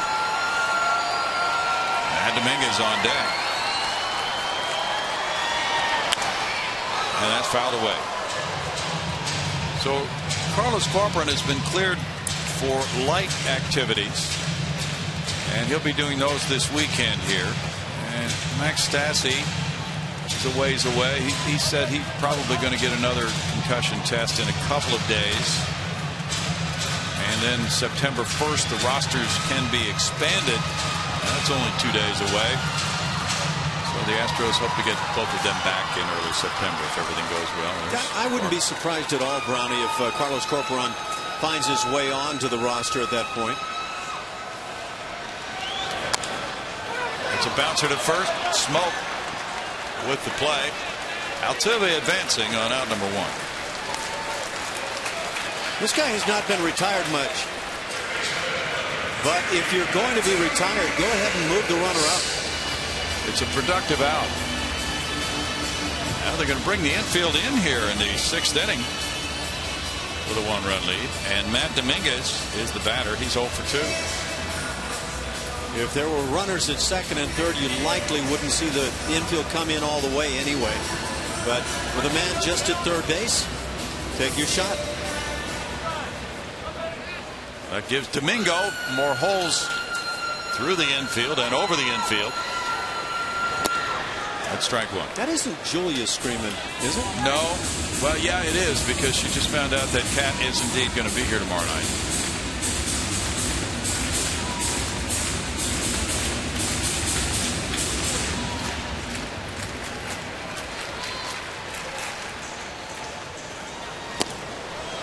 No balls and 2 strikes to Domingo. He's up against it now. That last fastball was thrown right on by Matt. That's hitting 265 with men in scoring position. And if he can get a fly ball deep enough, he can score the tying run. And Altuve. A lot of guys think about hitting a ground ball up the middle in a situation like this. 1 ball and 2 strikes. Closing in on 100 pitches. Ramirez, who is 4-1, has been staked to the early lead, but the Astros have been coming after him.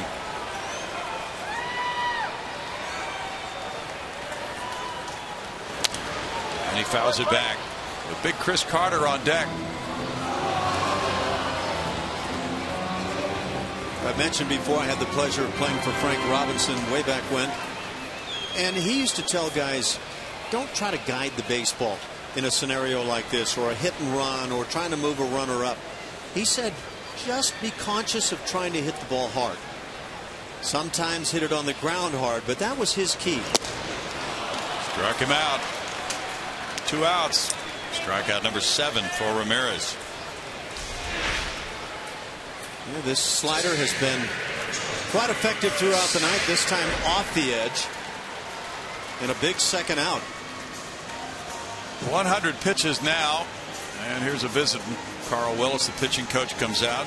The Astros now with 7 strikeouts tonight have struck out 1,259 times this year. And they talk it over with Carter, the batter. Carter has lined to third and popped to third. Willis talks it over with his young right-hander Ramirez. Once again, Mike Everett picking up every little tidbit he can pick up. Well, King Felix Hernandez is 12-8 with a 2.97 ERA for Seattle. Sasha Iwakuma, who's pitching in this series Sunday, is 12-6 with a 3.03. And with Ramirez, his ERA is 5.44 coming into this game, but he is 4-1. They have the makings of a pretty good staff, and the big debut of Taijuan Walker comes tomorrow night here. Way outside for ball 1 to Carter. So if Walker is as advertised, very hard throwing right-hander, then the Seattle club could really pitch well for the next few years. Yeah, they've gotten over a hurdle offensively as they've become one of the better home run hitting clubs this year.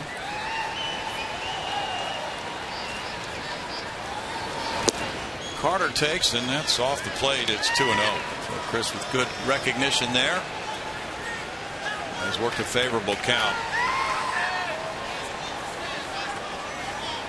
Big 2-out hit would go a long way here for Houston.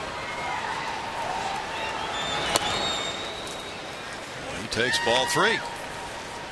Chris has walked 57 times. It doesn't appear that the Mariners are interested in throwing him a strike. Brett Wallace is on deck. And maybe they go to Furbush for Wallace. So Carter takes the 4-pitch walk.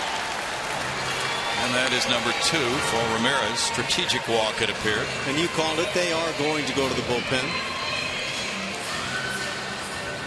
Eric Wedge will bring in his left-hander, Charlie Furbush. Ramirez threw the ball very well tonight. Walking 2, fanning 7. Pretty impressive. Yeah. Yeah, I'm a bit surprised at his ERA that you mentioned coming in a little bit on the high side, because the stuff tonight was quality. He could be a winner. The Mariners are up 3-2. Back in a moment.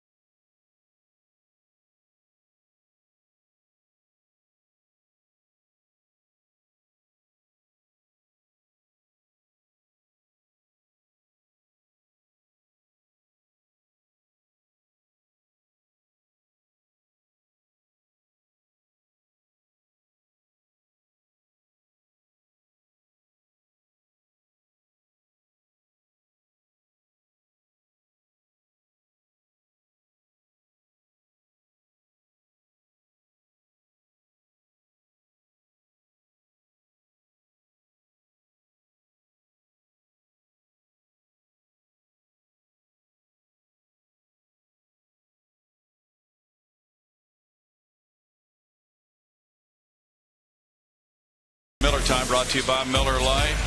5th inning, 1-2 pitch. Brett Wallace rides it out. And the Astros trail 3-2 on Wallace's 12th home run of the year. Off Erasmo Ramirez. But now Ramirez is out of the game, and lefty Charlie Furbush, who's retired Brett Wallace all 3 times. They have hooked up, striking him out twice. Comes in to make it a lefty-on-lefty matchup. In 56 games, he's 2-4 with a 3.14 ERA. And he has chewed up left-hand hitters. They've hit just 135 against him. He's also been effective against the righties. He's averaging 12 strikeouts per 9 innings, actually. And you look at all those numbers, I'm surprised they add up to an ERA over the 3 mark. Not that that's bad, but with those batting averages against and the other numbers you mentioned, I would anticipate one of those minuscule numbers for an ERA. Yes. So maybe he's leaving men on base who are scoring later. She would know. I don't know my dances. I'm not going to try to say I do, but I'm not familiar with some of that. Well, where are you going with that? I'm not going anywhere with that. Runner takes off for second, and Wallace hits it high to center field. Way back to center field. Ackley on the warning track, and he makes the catch. And it's no runs, 1 hit, 2 men stranded. We move to the 7th inning in a 1-run game. 3-2, Seattle.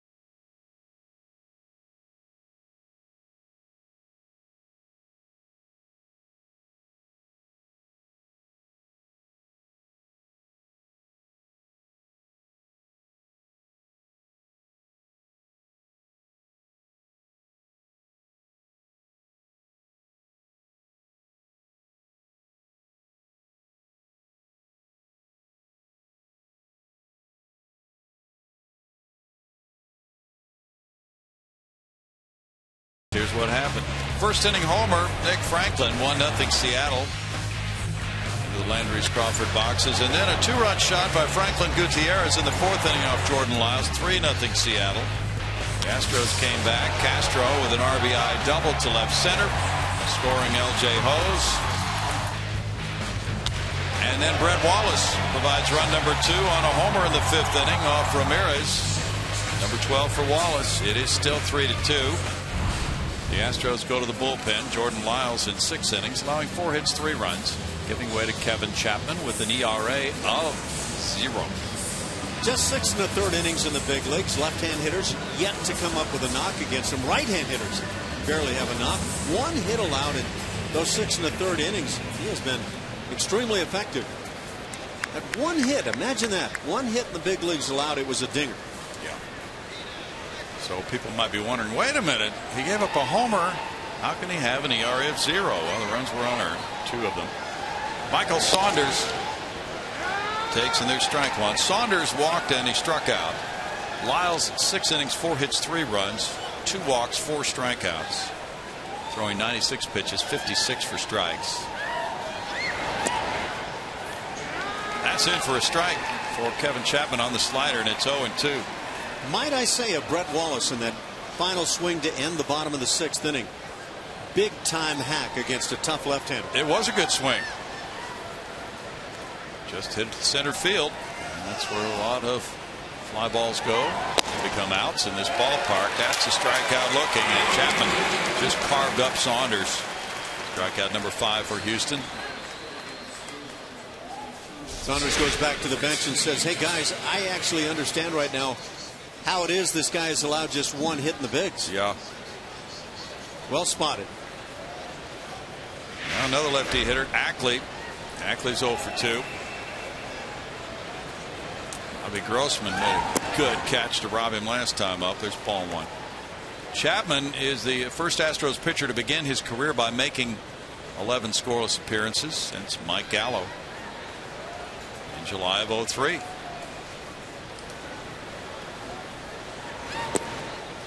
Mike was not the son of Ernest and Julio. There's a strike, and it's 1 ball and 1 strike. Chapman has not given up a hit to a left-handed batter. They're 0 for 10 against him. 2 balls and a strike. Humberto Quintero on deck. Did not anticipate at all that I was going to hear about Ernest and Julio. Not at all. You just never know what you're going to hear or what dance you're going to see. Man, that was a good dance. Well, I'll be going home and trying to work on that dance. It's all about the confidence. Yeah. The confidence level was sky high. Well, it was rather surprising, but in a good way. And there it is. So how long do you think it'll take us to get this down?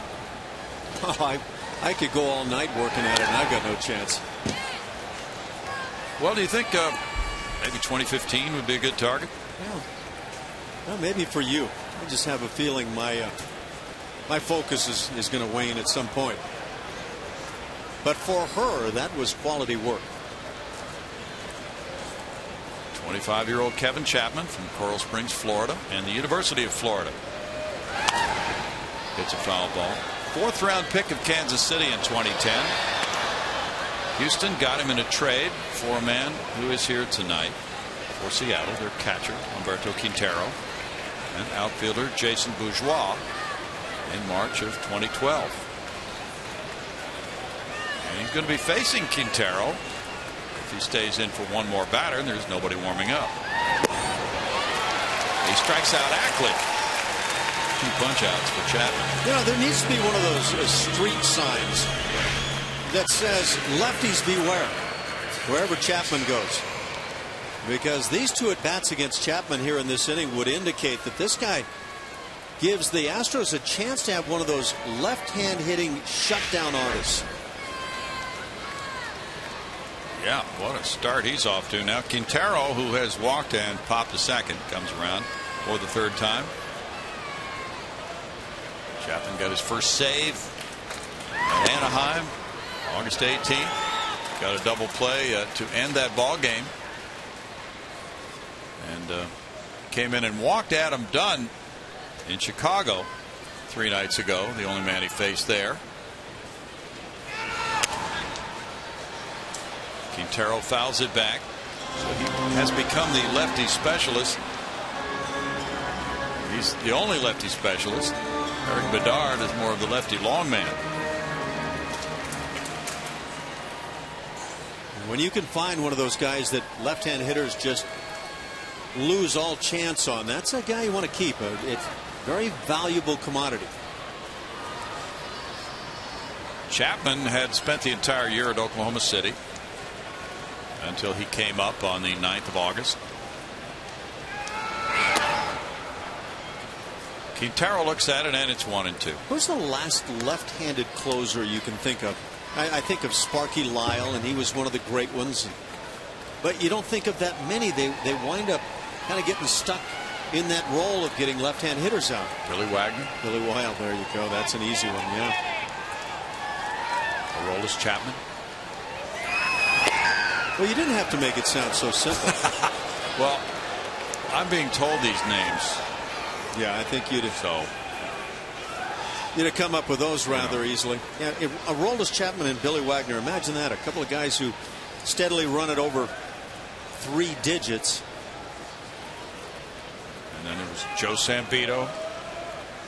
And of course, Joe had the arm problems that hurt his cause. Otherwise, I think a great career was destined. Well, it just meant that he became an agent sooner. And a good one. Line drive to right field. Hose with a catch. It's a 1-2-3 7th for Chapman. He keeps the score 3-2 Seattle.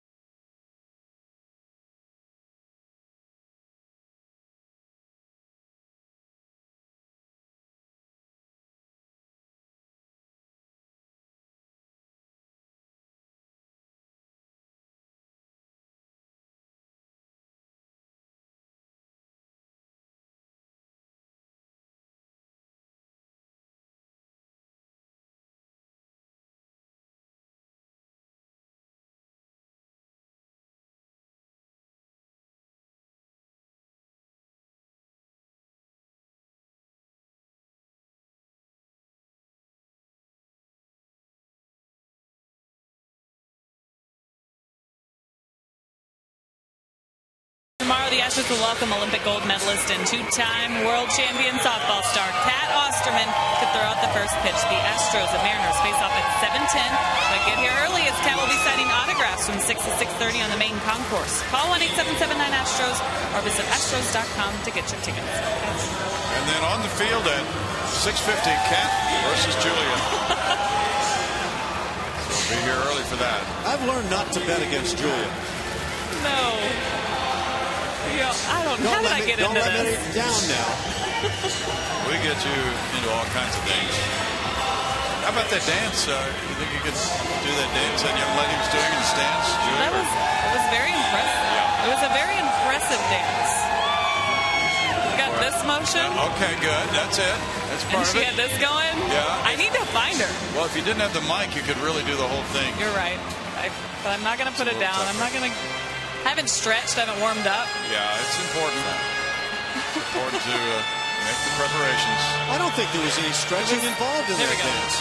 There it is. Yeah. That's good stuff. She had attitude. Look, yeah, you got to get a little bit cockier there.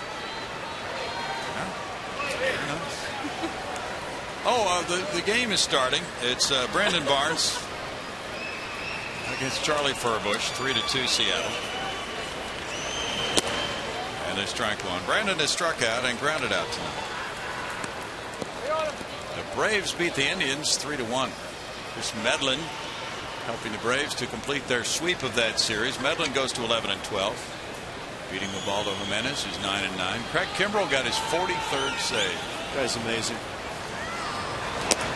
Yoervis Medina is warming up the bullpen for Seattle. It's 1 ball, 1 strike. He is amazing. McCann hit his 19th homer for the Braves, and they're just taking off. They're going to be able to clinch early and get people healthy. They've been toying with the National League. Yeah, they have, haven't they? Who would have foreseen that one?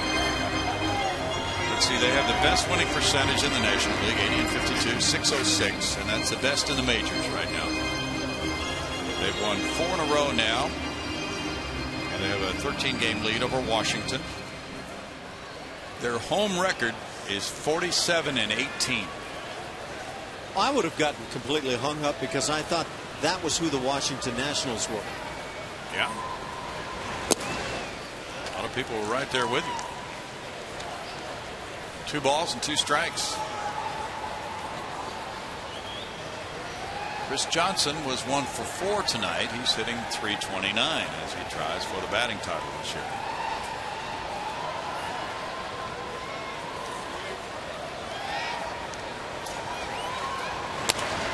Fouled away. Michael Bourne was in town in Atlanta, the former Brave, now with the Indians. He's hitting .268. The Indians have a series in Cleveland against the Astros coming up in September. Indians released Brett Myers today. Former Astro.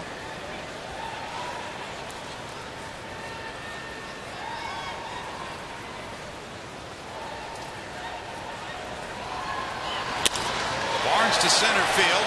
Ackley. 1 out. The Mariners try to snap this 6-game losing streak. They've just come from that 0-6 homestand. They're beginning an 8-game road trip, which takes them on to Kansas City for 4 after this 4-game series. We're hearing about how tough their schedule is in September. We'll take a look at it. Jonathan Villar is 0 for 2. Let's see. They go to Kansas City, and they're home for Tampa Bay and Houston. They go to St. Louis, Detroit, and Anaheim, and they finish at home against Kansas City and Oakland. They do have a lot of contenders coming up.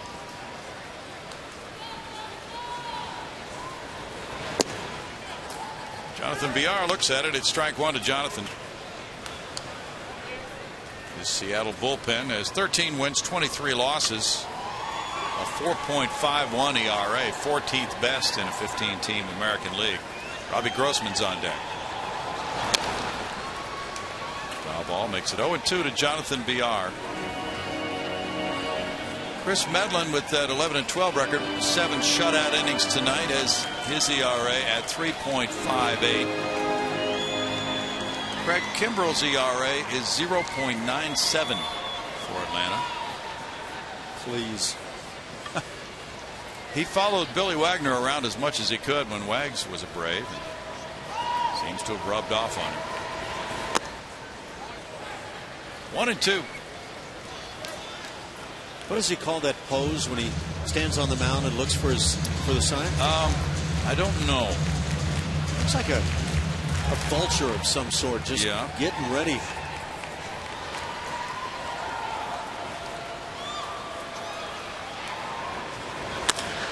High chop to shortstop. Miller comes in, gets a big hop, runs him down. 2 outs.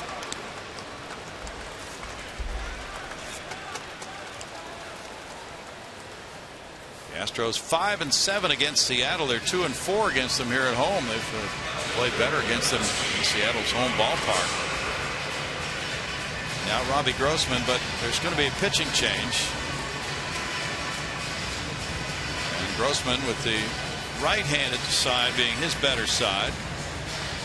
Watches this move. That'll be it for Charlie Furbush. He goes 1 inning, allows no hits, no runs, no walks, no strikeouts. He gets a hold, hanging on to this 3-2 lead. We'll be right back.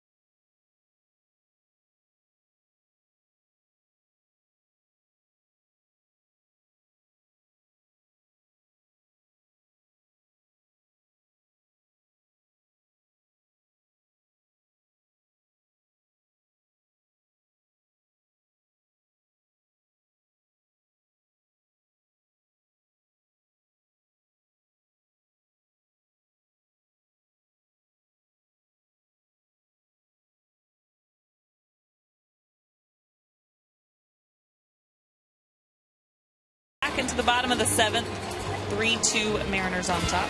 Astros, Dynamo, Rockets, and more. We have all your sports news covered. Check out Sportsnet Central 7 days a week at 6, 10, and midnight on Comcast Sportsnet, your home of your home teams. Guys. Thanks, Julia. Well, she has shifted her focus now to the drums. Very musically inclined lady. Yoervis Medina. He's 4-3 with a 2.57 ERA. Comes in 56 innings and 4 homers allowed by Medina. He's been getting a lot of holds. He's first in holds among rookie relievers in the American League with 14. One of those intriguing right-handers that deals with left-hand hitters. Lefty's hitting just 170. So sets up very well in this regard. It does. Robbie Grossman is hitting 256 left-handed, 317 right-handed. Robbie is 1 for 3 tonight.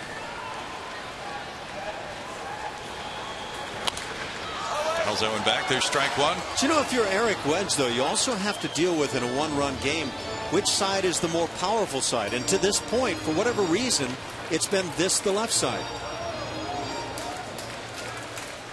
Lately, though, since he came back from that first trip to the majors, he's provided some pop from this left-handed side. He's driven some balls for homers. Doubles. He went to a lighter bat as a left-handed batter. 1 ball, 1 strike, and he's more aggressive. 3 of the 4 home runs coming from this left side, and they were bombs. Absolutely, no doubters. It's 2 balls and a strike. He may be turning it loose on this next pitch. Baltimore has their Utah Street out in right field, and the plaques are awarded for guys who hit it out there. Robbie Grossman has himself a plaque.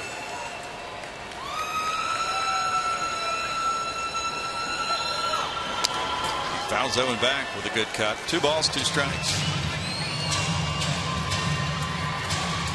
There's an article in the Bleacher Report, which we get online from time to time, about Carlos Correa. Some good comparisons are made. One is made comparing him to David Wright. Can't really see that, can you? No, I don't. Visually, I don't see the comparison.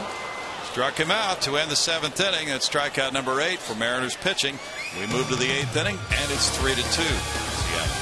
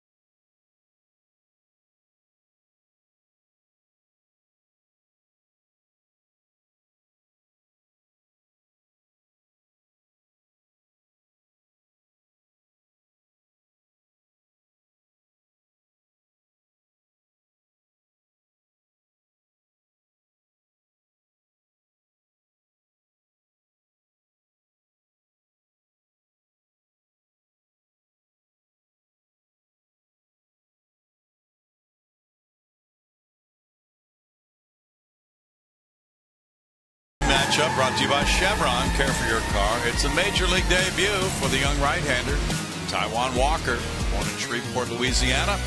And Brad Peacock goes for the Astros. He's 3-4 since his recall. He's 2-1 with a 2.88 ERA. Good numbers for Walker on the minor league side. Brad Peacock watching as Kevin Chapman is on the mound. It's 3-2 Seattle. Chapman out of 1-2-3 7th inning. Now he faces Brad Miller. Miller's 0 for 3.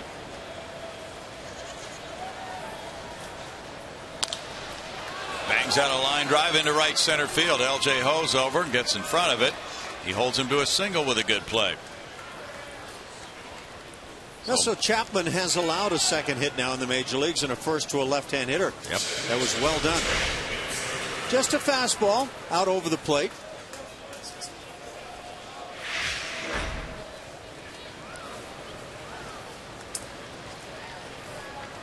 Josh Zide is warming up for Houston. The batter is Franklin. Franklin hit a home run in the first inning. And the switch hitter now moving around to bat right-handed this time up. He is 1 for 3 in this game. In the third inning, Brandon Barnes made a very good catch on him. As a right-handed batter, he's hitting .213. Chapman with the throw on Miller. Miller's 3 for 5 in stolen bases. That was hit number 5. Each club has 5 hits in this game.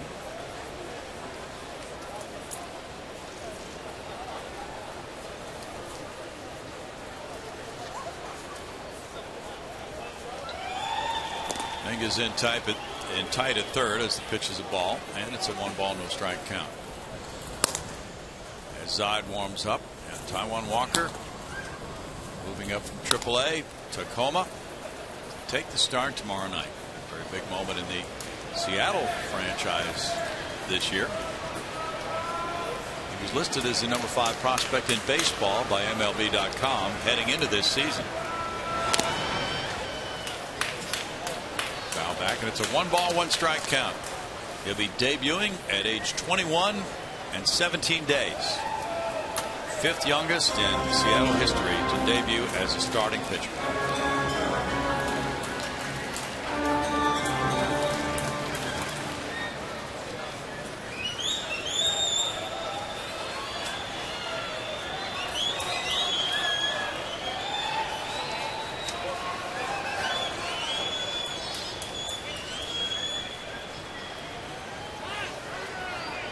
Time is called by Franklin. He steps away with a 1-1 count.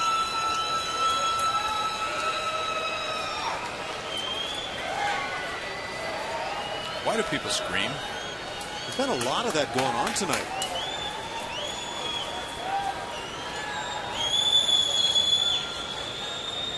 And the whistling has taken over. Yeah. 1 ball, 2 strikes. Primal instincts, but I don't know, at the ballpark, does it fit in? Well, it's allowed.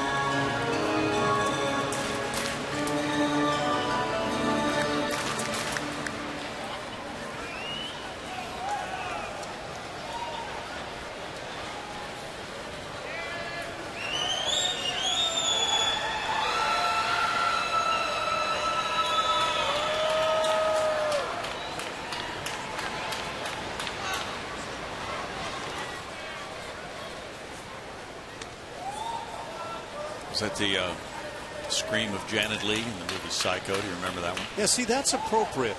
Yeah. At that moment with a toss over to first base, inappropriate. True.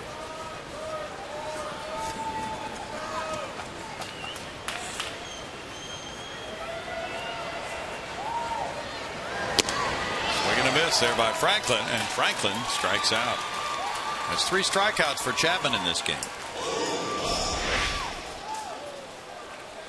Up and away, probably off the plate.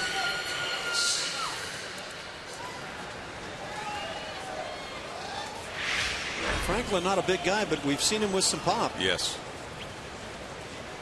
Kyle Seager's 0 for 3.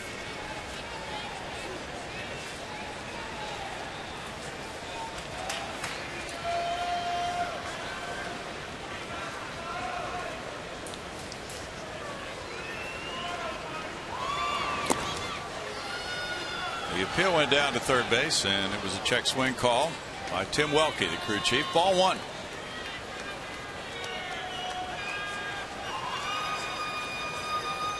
Chris Tillman got his 15th win for the Baltimore Orioles. They beat Boston 3-2 in Boston tonight.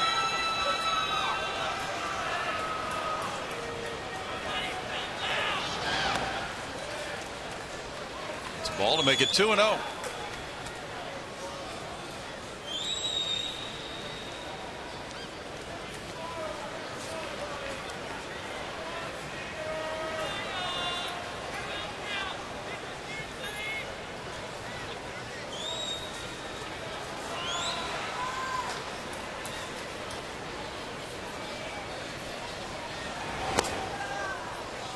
It is 3 balls and no strikes to Seager. Ibanez is on deck.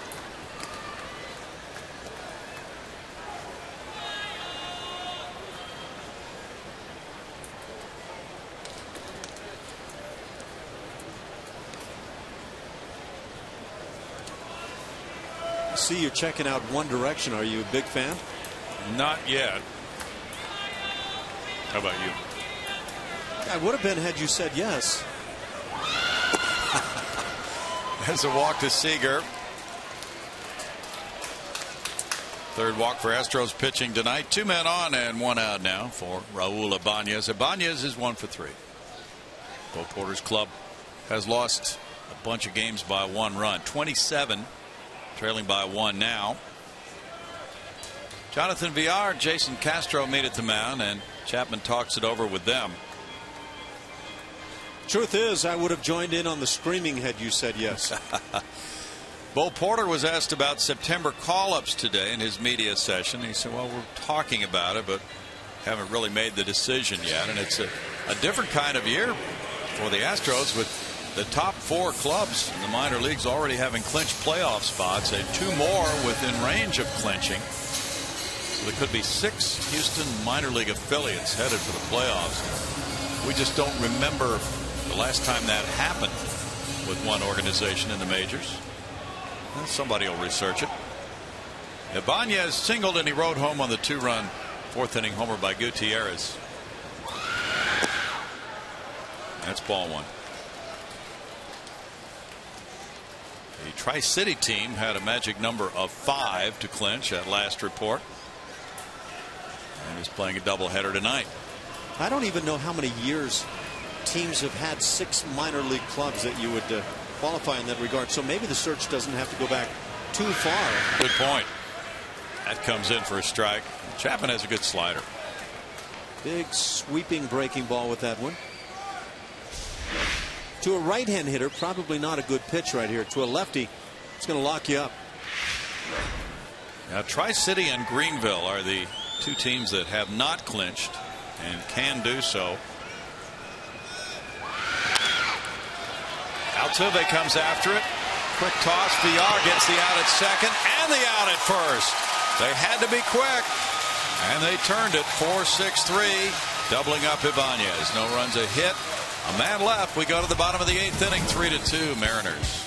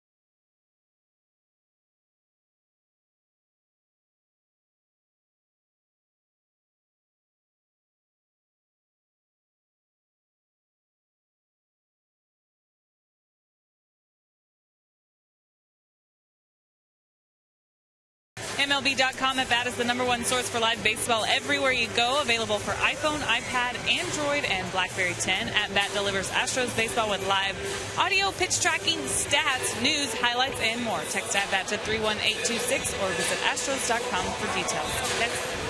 Thanks, Julia. We go to the bottom of the 8th inning. The Mariners lead at 3-2. They've used 3 pitchers so far. Yoervis Medina came in to strike out Robbie Grossman, looking to win the 7th inning. Now it'll be Hose, Altuve, and Castro in the Houston 8th. All have hits in this game. Hose singled in the 4th inning. He's 1 for 3. He rode home on the Castro double to left center. Updating the injury to Miguel Cabrera of Detroit today. It is discomfort in his abdomen. And he says he's going to play Friday. In the air and on the infield. Franklin underneath. 1 pitch went out for Medina. And Altuve will follow. He doubled to left in the 6th. He's 1 for 3. Cabrera's been bothered by strain in his groin, abdominal, and hip area. Yeah, that Jim Leland is going to be the guy right in that lineup, and I know how it goes. If you got Miguel Cabrera saying he's playing, he's probably playing, but at some point I think Leland's going to have to sit his star a little bit and make sure that he's healthy. Well, they're playing Cleveland starting tomorrow night, 2nd place team. Yeah. Yeah, and that's obviously a great point. You've got to be able to beat those guys and send them off into the sunset. Ball 1 to Altuve. Castro on deck. Because they pretty much are hanging on the sunset anyway. Yeah. How is the sunset in Cleveland anyway? Depends on the proximity to the old ballpark. The mistake by the lake? Yep. Closer you get, less impressive that sunset tends to get. Chai-Jen Low is warming up for the Astros. Altuve taking all the way, looks at a strike, 2-1. Did you ever go fishing in the lake up there? Lake Erie? No, I did not.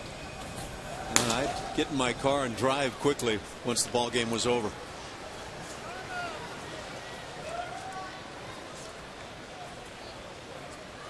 They still have the guy who beats on a drum every home game? Actually, I don't know, but I bet you somebody is filling that all-important role.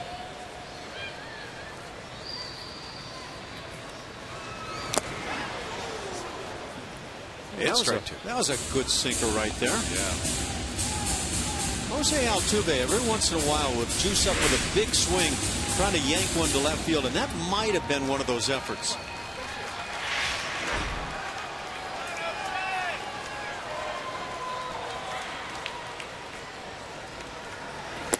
That's ball 3, and it's a full count. The Mets whip the Phillies 11-3.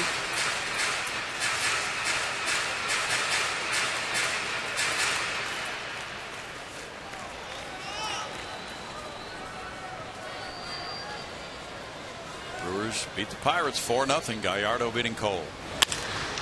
Bouncer goes foul, third base side. Royals knocked off the Twins 3-1. Again, a good swing, and you can see barrel out front. That was Altuve, I believe, trying to get this thing tied quickly. Kyle Seager, the third baseman. He's a good one. That Orioles score was 3-2 at Boston. Chris Tillman now 15-4. He beat John Lester, who's 12-8. Jim Johnson got his 41st save, and Shane Victorino hit his 12th homer for the losing Red Sox. That chop goes foul for Seager. Dave Tremblay coming up with it. He stole it from Seager. Took it right out of his glove. And no apology. No.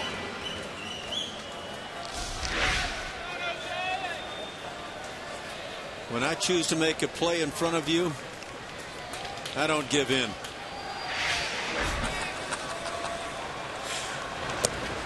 Big breaking ball, caught him looking. Altuve, a strikeout victim. That's number 2 for Medina. It's just frozen time. Jose had a couple of good swings, but he gets had with this one. It's a good breaking ball. There's a guy who likes to play the game. Some guys just get all bent out of shape when they strike out, and some guys are just having fun with the game and They're intense in their own way, but that's who Altuve is for me. He just loves playing this game. Jason Castro has walked. He ripped a double. That drove in Hose in the 4th inning, and he grounded out. The Astros will look back at that 6th inning if they lose this one by 1. They'll be asked about it. There's strike 1. Castro had doubled in the run in the 4th, then they got a homer in the 5th. In the 6th, they got a leadoff double from Altuve. Castro advanced him to 3rd with a ground out, and then Dominguez struck out, and after a walk, Wallace hit a fly ball to center. Now, I don't know that Castro is allowing himself to think home run. Have a feeling when he hits home runs, he does it by just doing things right. But you know he would like to tee off on one right here.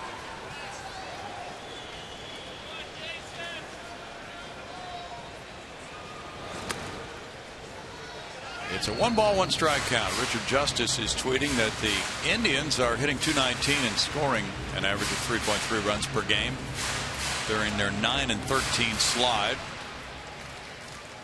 So they do not have a lot of momentum as they prepare to meet the first place Tigers. And they've got some negative momentum as they close in on the sunset, as you mentioned. 2 balls and a strike, but maybe they'll pull a quick reversal. Who knows? Oliver Perez is in the bullpen. Baseball fans have fun this time of year when they think they have things figured out, and then somebody upsets the apple cart, has a big week. A lot of people thought they had some Astros clubs figured out when Phil Garner was running that ship, and boy, did he turn things around late in the season. Yeah, he wouldn't give up on anything. 3 balls and a strike.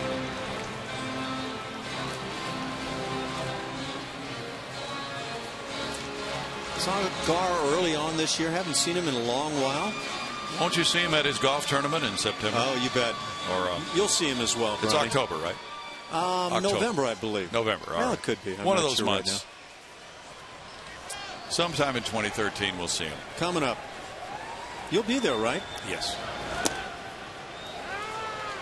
Well, Jason, I think he maybe ball 4 started to discard the bat, but it was called strike 2, and that's a full count for Jason Castro with Domingo on deck. You know, when you're trying to juice a ball, usually your body is kind of jumping and flinching.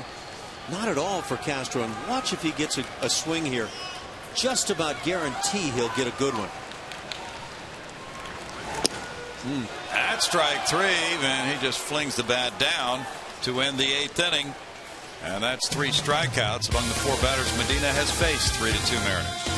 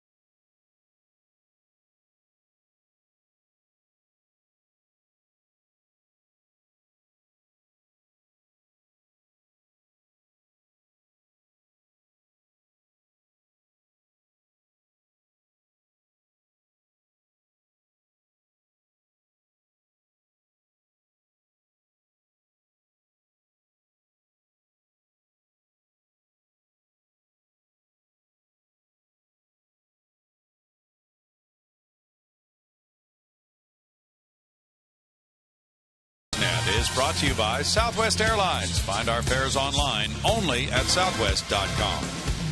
And by your local Toyota dealer. Toyota, let's go places.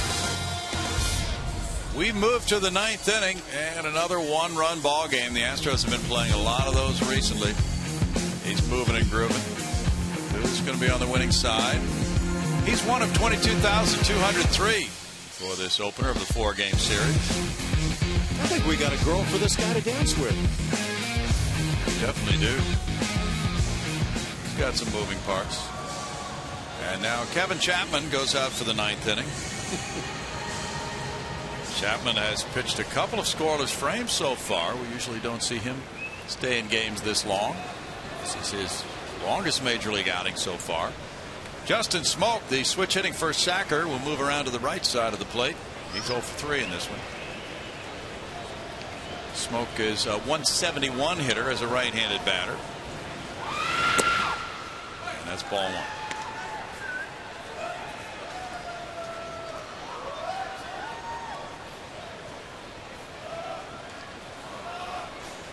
Don't you wish you could dance like that, Ash? Sounds like a song. Ground ball third. Dominguez over the walls. 1 out for Chapman.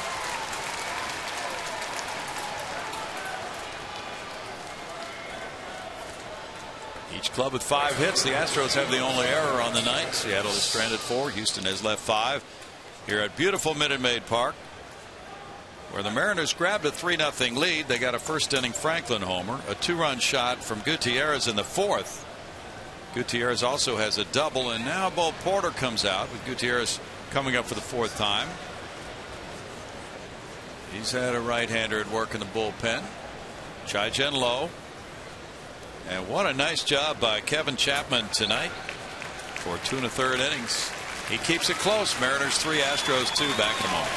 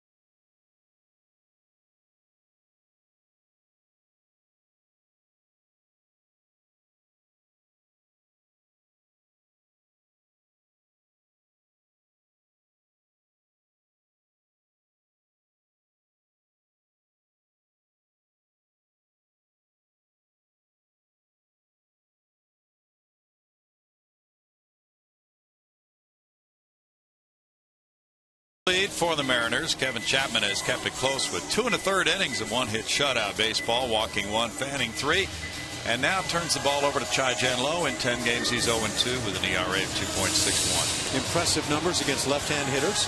167. Odd that the right-hand hitters are hitting about 100 points higher against Low.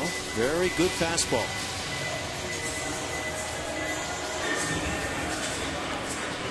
Oh, 2 saves in 4 opportunities. Coming in now with Gutierrez the batter. Gutierrez is 2 for 3. A double, a 2-run homer. And then he lined to center field in the 6th inning. So he's really been on it all 3 times tonight. What a good job by Chapman. Kept the pitch count down as well. 29 pitches. He's starting to look like that left-hander you can count on in the pen. Well, it's a good year for seasoning for many of the Astros players. They have 14 rookies on this 25-man roster. And Lowe is another one.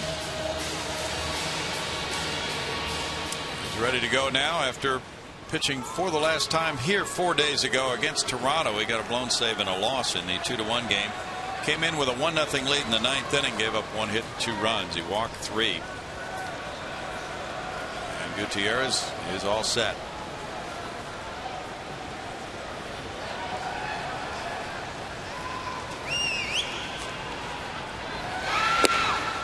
It's in for strike one at 95.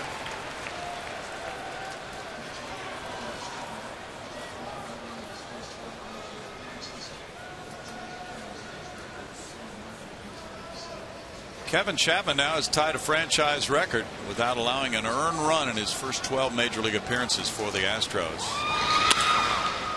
Looping liner hit in front of Grossman into left field. Tom Martin is the first man to have 12 consecutive scoreless appearances, starting his major league career with the Astros. Left-hander Tom Martin. Yeah, back in '97, I believe. Is that the year you were bullpen coach? Let's see, 90. Yes, that is. 97 was my coaching year. 98, the first year working in the booth. So then you are the common element in this record. Must have played a large part in that record. Yeah. Michael Saunders with 2 strikeouts and a walk. It's the Alan Ashby record. 6 degrees of separation between greatness and anything else. If you go back to the beginning of club history, you can get through the entire 51 years with only just a few players spanning those years. But you're probably not inclined to do that, right? 1 ball and 1 strike. I am completely lost with that comment. Let's begin with Bob Aspromonte. In 1962. Yes. The first batter in the history of the ball club, and he was here for several years. And then let's pass the torch to Larry Dierker. See, here's the deal. When I first came to the big leagues, my manager was Bob Aspromonte's brother, Ken Aspromonte, managing the Cleveland Indians at the time. So, you know, the 6 degrees of separation thing is starting to play in real easily now. Okay. Well, okay, let's go with Aspromonte for the first 6 years or so, and then Larry Dierker takes over, take it to the end of his career, pass the torch to Jose Cruz, and then you give it to Craig Biggio, and then Carlos Lee, and then we kind of ran out last year. Well, see, I think Biggio and Bagwell are going to co-hold that thing. Yeah.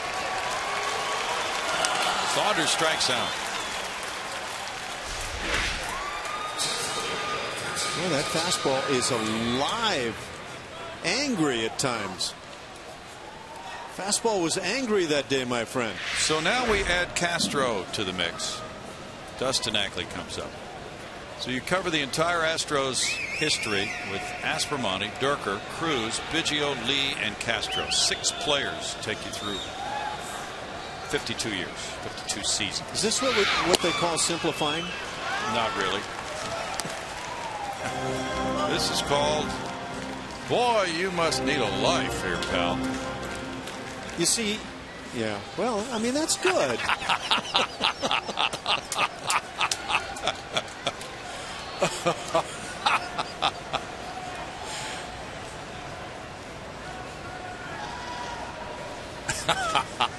Just don't feel like letting you off that easily. No, never. Well, you must admit those guys all had a lot of staying power. That's quality work right there on your part. Thank you. Don't know how Rusty Staub and Joe Morgan and Cesar Cedeno and you guys might feel about that assessment of things. Not real good. We're just looking at guys who had long careers. Well, okay. With this ball club. Because I'm going to publicly let you off. Privately, however.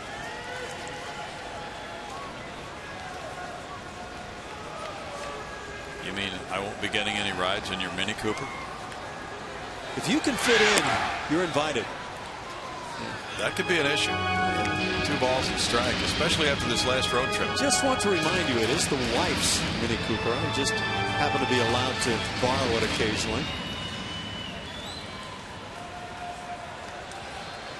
Last road trip, man, you were the hit of Chicago. Oh?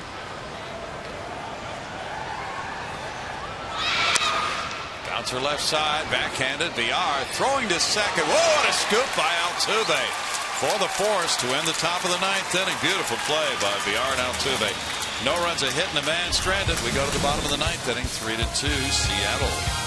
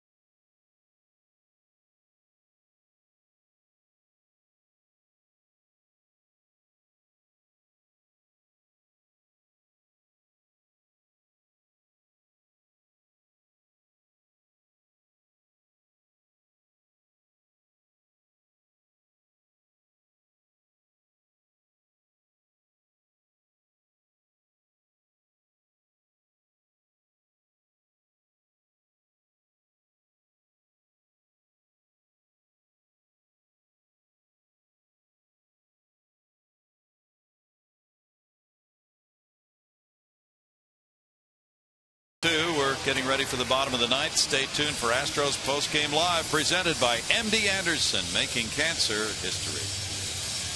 Eric Young is busily preparing alongside Marius and Danny Farquhar with an 0-2 record, has a 4.67 ERA, has 9 saves in 12 opportunities. Tom Wilhelmsen just was completely ineffective and was sent down to the minor leagues, so Farquhar got a chance to take over. And he is from Toronto as a draft choice in 08, and then the Yankees got him and traded him to Seattle for Ichiro. And he has some area roots. He went to Louisiana Lafayette, born in Pembroke Pines, Florida. His numbers say left-hand hitters have next to no chance against him in the inning. That first left-handed bat will be swung by Brett Wallace, so a couple of hitters come first, Matt Dominguez and Chris Carter. He was that young guy that was unproven, and like so many young guys, just don't get a chance in the big leagues, and you kind of bounce around, and finally you find yourself with some ball club, and that's what Farquhar seems to have done with the Mariners. He may have found quite a role with them for a long time. He's 25.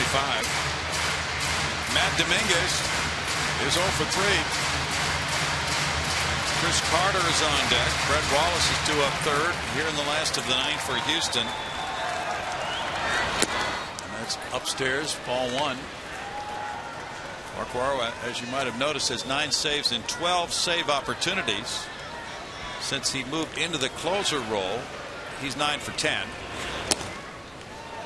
Wilhelmsen moved out of the picture. 2 balls, no strikes. Yoervis Medina went an inning and a third. He gave up no hits, no runs with no walks, and struck out 3. Charlie Furbush had 1 perfect frame.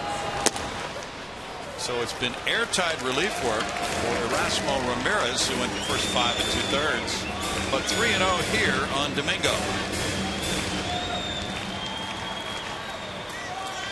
Farquhar has retired 43 of his last 52 batters. Almost hit him, and a 4-pitch leadoff walk for Farquhar. Yeah, that's the way to make the skip and the pitching coach tickled. Now, that last thing you want to do when you leave the bullpen is make sure that you are throwing strikes, and when you hit the mound, your warm-up tosses have to be about throwing strikes. Now the pitch runner is Marlon Gonzalez, taking over for Matt Dominguez.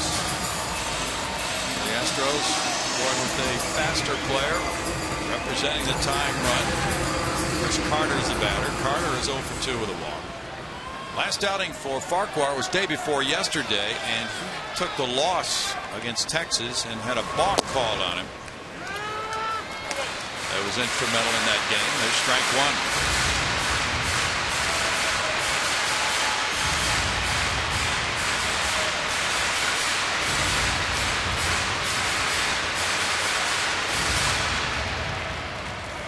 Farquhar's pitched twice against the Astros. Carter takes a look at it. Game's a count at 1-1. The first time Farquhar pitched here was July 19th. He gave up 2 runs in 1/3 of an inning in that game. Had a big 9-3 lead in the 8th inning, and then he pitched a scoreless ball here 2 days later. Wallace is on deck. Strike to Carter, and it's 1-2 to Chris. How about that little Mariano-like cutter? Yeah. Watch this thing move away. Sure did. Farquhar came up from Tacoma May 17th. He had 6 saves there at AAA before his call-up. Carter is down on strikes for out number 1.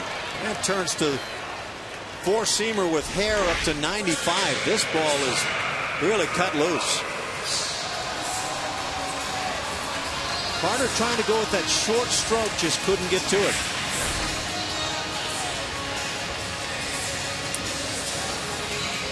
Wallace homered in the 5th inning. Brett 1 for 3. Brandon Barnes is on deck.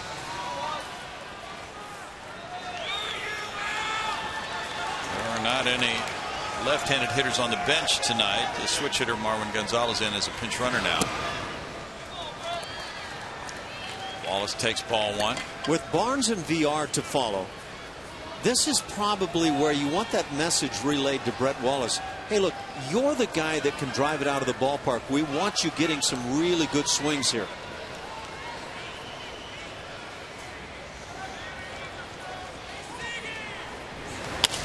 Bouncer Farquhar throwing. Miller there. Miller, the middleman, on a double play to end it. 1-6-3.